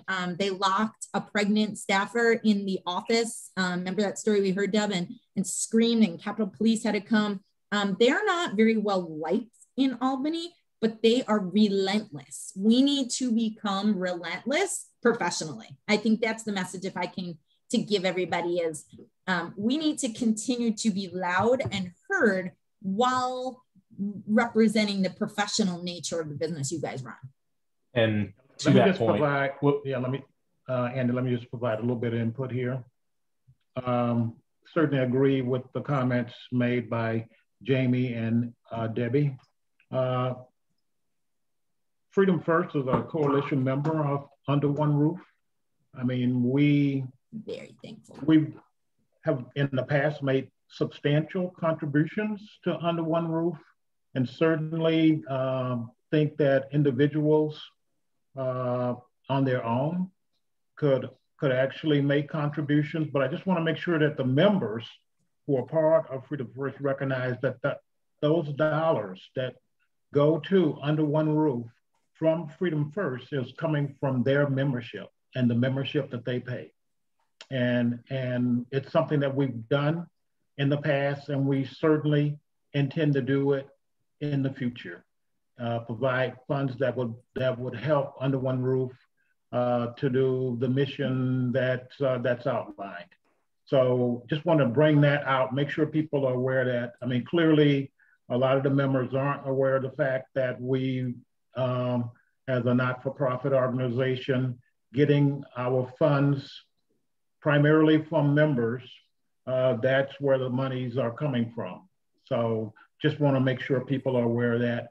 And I just want to reiterate, I think that each and every individual who is a housing provider needs to decide what portion of the funds that they provide, that they receive, what can they provide to Under One Roof, because Under One Roof is really fighting the battle for housing providers and for tenants that have the right message. A lot of tenants don't, as Rick indicated earlier, but our tenants aren't bad, our landlords aren't bad, and we need to be a balancing point. But you know, clearly a group of the folks who are, as you indicated, they just have bad blood for landlords because of the fact that we're on different sides of the fence that was created basically by them. So I'll stop at this point and give it back over to Andy to continue with the rest of the discussion. Absolutely. Thank you, sir. And also, just so everybody knows, Leon doesn't get paid. Neither does Susan, neither does Joe. They do this for free because they're passionate about helping people succeed in real estate. So I'll throw that out there too. But the other part of this conversation is, don't forget that all of these tenants that are basically out lobbying everybody, number one, it's because they have the time, but number two, they live in the city. They're voting for these people that control the cities. When you look at the constituency of the locations where they're living, they're voting for these people that they're lobbying. And in a lot of cases, landlords, property managers, housing providers, whatever you want to call them, are not. So you're already starting at a disadvantage, because one of you with 100 tenants, well, there's 100 of them clamoring to take your money away. So you're already starting, which means you need that much more action on your side to be successful. So there's that. I'll get off my soapbox now. Sorry. No, thank you. And Leon, totally true. Susan, thank you. I mean, Deb and I, from the bottom of our hearts, we couldn't do what we do without this group support. I think that goes without saying, it's one of the largest contributors to the campaign that we run. So thank you. We greatly, greatly appreciate that. Yes, thank you so much. We do appreciate your support. Andy, I did bring that point up to the senator I was talking to yesterday on how they could have 50 constituents to one landlord, and that's an uneven playing field. And again, something they didn't think of, but we are pressing that point too. I wanted to quickly answer a question from Alex. He wanted to know, what happens with good cause eviction if you want to sell a tenant occupied unit? Well, I can tell you, I'm also a real estate broker, not just an owner of property, but the investor that's looking to buy a building, they don't want baggage with it. So ultimately, we are afraid it's going to decrease the value of property, which it's not a good thing. That's one of our pushbacks against good cause, because you're basically stuck with a tenant who you may or may not want to keep and the rent they're paying. You can't just go and increase the rent, because part of good cause is, I believe it was a 3% annual increase. So you would inherit the tenant, you would inherit the rent and that cap. It wouldn't be a good thing. And that's part of hurting the whole industry. And that's part of the reason why we wanted to have everybody on tonight that is on and representing Rochester, because it's not just about the guys who and gals who provide housing. It's about every part of this industry: property values, quality of property, neighborhoods, absentee landlords, all the things that they rail about, they're causing. So everybody needs to be awake and aware of what's happening. And I see one more question that's sort of out there that's probably a Jaime Cain question. Jose asked if there's a $20 application fee. What if there's a third-party background check service that charges the tenant directly and they provide the landlord with it? Are they still on the hook to reimburse for that or no? So if the tenant brings a copy of any credit report from any of the 3 services within 30 days, then the landlord has to accept that credit report, even if it's contrary to the credit report you choose to run for other tenants, meaning your screening would not be uniform, which is violating fair housing laws. And that's one of the amendments that we are trying to get down the line for the HSTPA. It's setting a landlord up for trouble there. But if it's within the 30 days and they have a receipt plus the actual credit report, not just a statement, then you can use it. You can still run the background criminal check for now while it's legal in the state of New York. And you can charge for that service to the tenant for the actual dollar amount that report costs you. And then the other question is, I guess if the landlord directs them to a third-party service to do a credit and background check, yep, and they have to pay that service, but the answer is provided directly to the landlord, does that circumvent it? So no, it depends who's paying for it. So if the tenant is paying for it, then the landlord can't charge. If the landlord is going to be the one that's running the check or sending it through a third party, then the cap is $20 or the actual cost of what it costs the landlord. So in that situation, if it costs the landlord $6 to run, all that the landlord can charge is $6, but it's $6 per tenant that you're running it on. So people have always asked, can you charge it for the unit or can you charge it per tenant? My stance legally has been you could charge it per tenant, everybody over the age of 18 being a tenant, because you need to run it individually on each occupant. Cool. Hope that answers your question. He's good. So I saw the thumbs up. So Jacob actually just asked if TOPA is coming to New York, SB 3157, and what is the likelihood of it passing? I know this is one of Carl's favorite topics too. He loves SB 3157. Hold on a minute. Let me just check what this one is. There's so many that I don't want to misspeak to this. I've not heard this. This is federal. No, it's in the New York State Senate. Zelnor Myrie. This is the year plus. Establishes a tenant opportunity to purchase. I'll put the link in the chat. No, I don't think so. That's just so left. No, I say that, and I shouldn't. Never say never. But it's so out there. It's so New York City. It's so, if we get to the point where that happens, where there's an Ilian bill on the federal side from Minnesota that is very similar, where tenants would have an opportunity to purchase or have a right of first refusal right in the deed to the property. If that happens, let's be honest, how many of you are going to be in the state? Like it's one of those things that it would cripple this. And I think they recognize that. I mean, we are years, in my opinion, away from any socialistic ideal of there won't be individual property owners.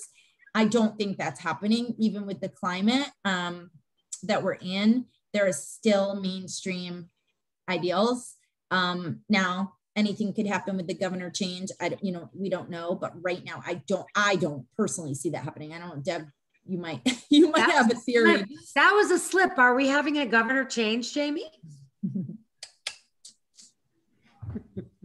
There may be other candidates. We'll just leave it there. Yeah, I don't think it's going to, but again, Jamie and I have had our mouths hanging open at some of the stuff.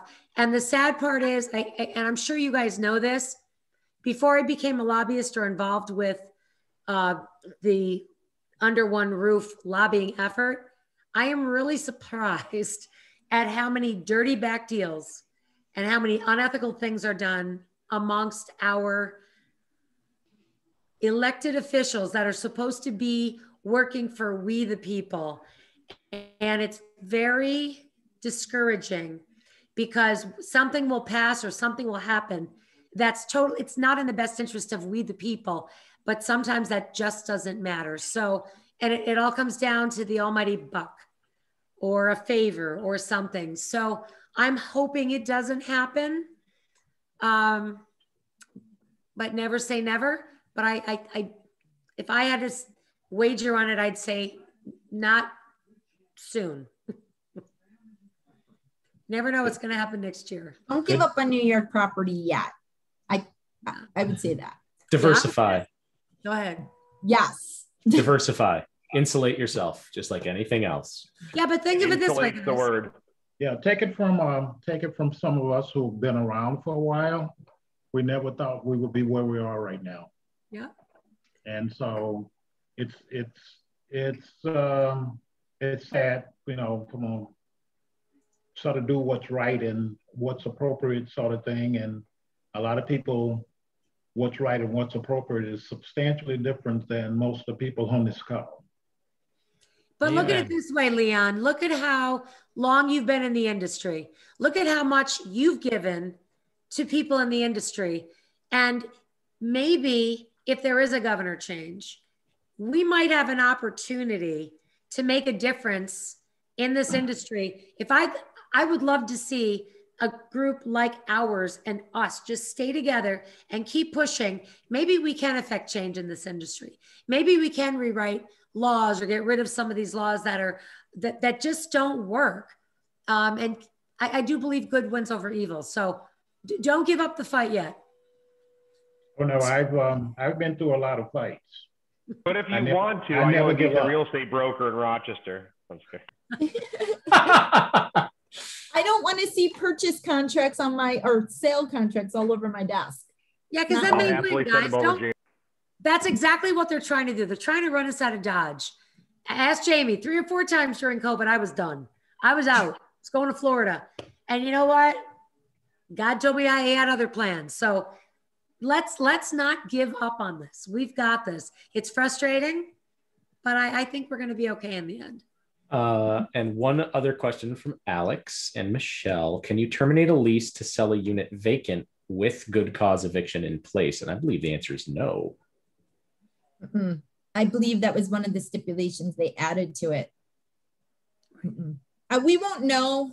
So you guys understand good cause. There's different, every time the law gets like reintroduced, something changes. So like, I don't even bother to look at it until we know it's got traction anymore. But we are going to do a whole roundtable on this potential good cause piece with local lobbying on the next roundtable. So stay tuned on Wednesday for that if you're interested in that piece. But I believe that's part of the prohibition on it. And it's one of those things. Pam Hunter, she is the assemblywoman in Syracuse. She is the counter to Julia Salazar. So Julia Salazar's got the Senate for the bill and Pam Hunter has it for the assembly. It was very damaging to upstate that we had an upstate person supporting good cause for the state.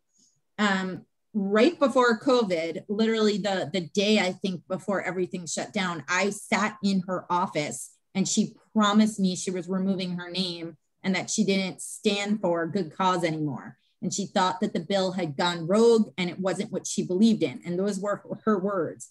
She has put her name back on that bill and reintroduced it.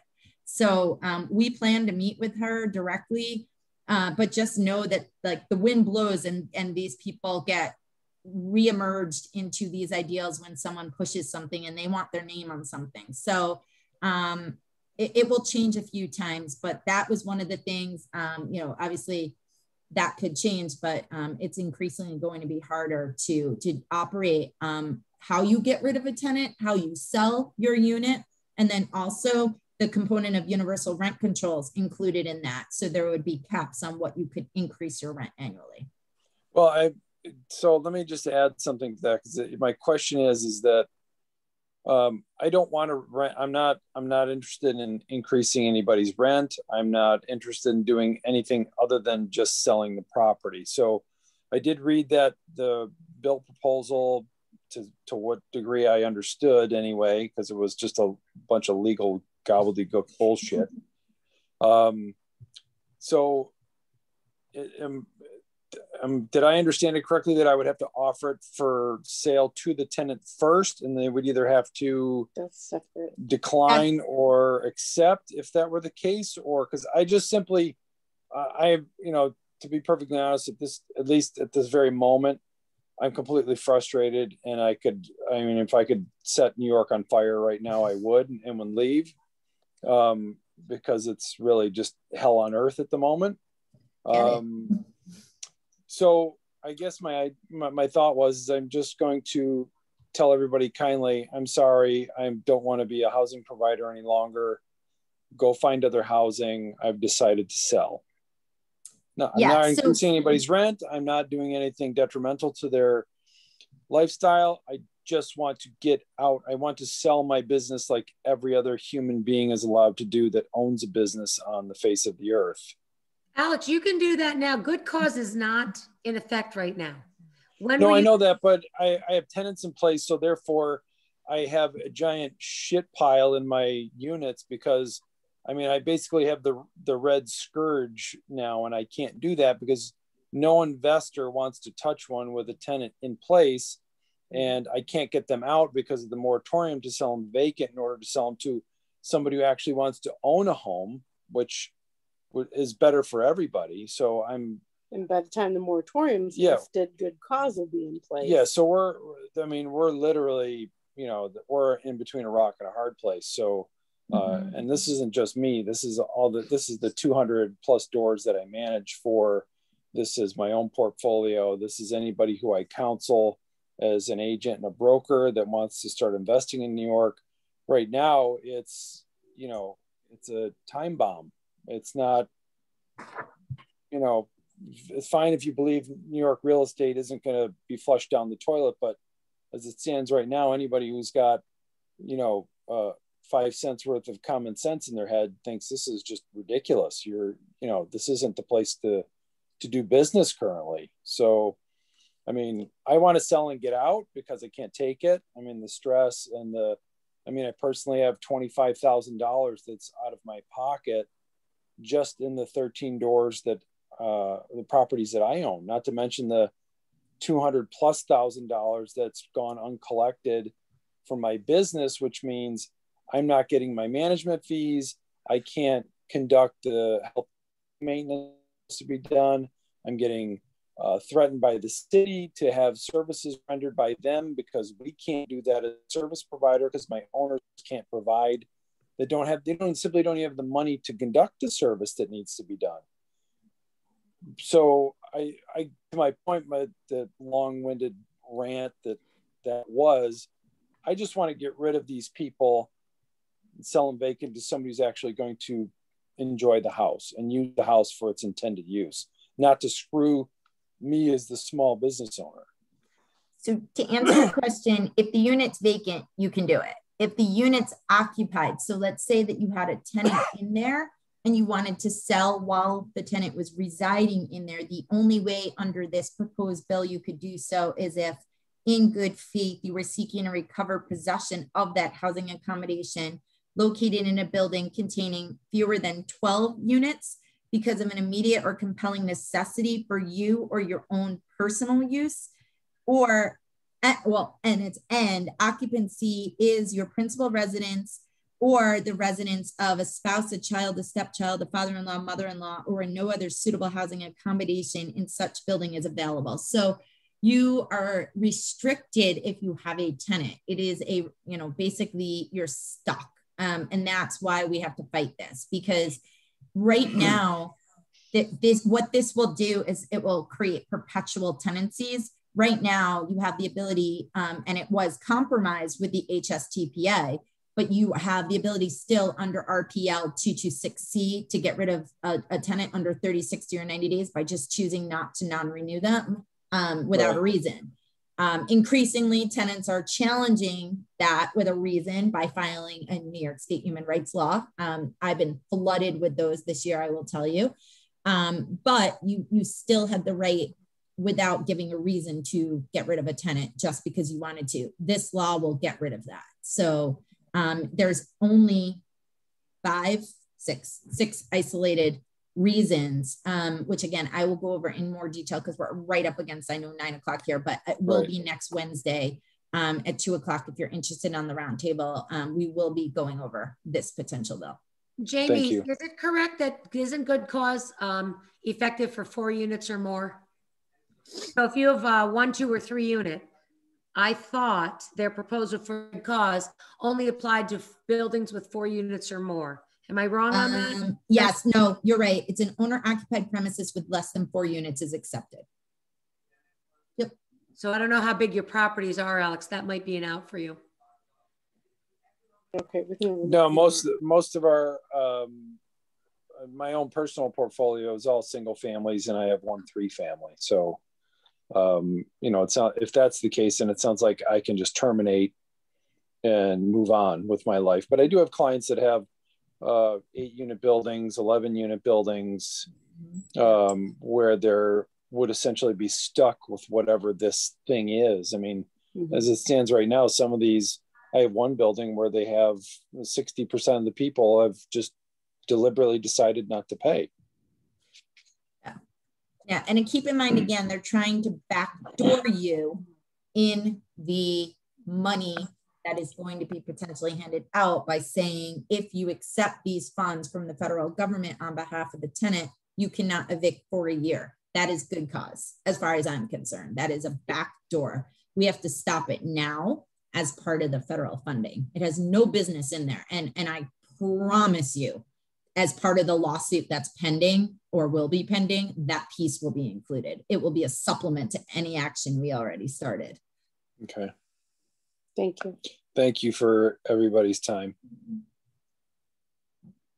Absolutely. I think that wraps us up with time. So thank you to our panel of guests who came in and spent the last couple hours with us. I'm not even going to bother bringing up the networking room or anything. I think everybody's beat after this, but I will say follow us on Facebook and YouTube and LinkedIn. We're going to be posting the video of tonight up to the website once we get it captioned. It'll probably be up on like Monday. It usually takes them 3 days to do something this long.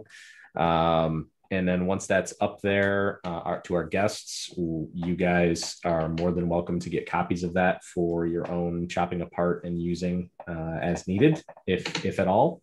And it will be behind the paywall at FREIA. It will not be necessarily out for public consumption on YouTube, like the housing provider support and the alternative real estate investing meetings are.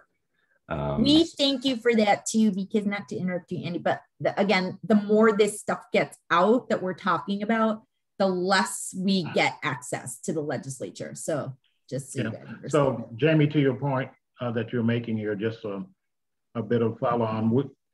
We'll cut out some space in one of our meetings later this year, so you'll have an opportunity to call.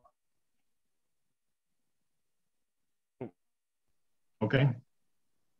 Yep. All right. I'm always available whenever you guys need us. We appreciate the funding and we'll always come on here. Yeah. Super.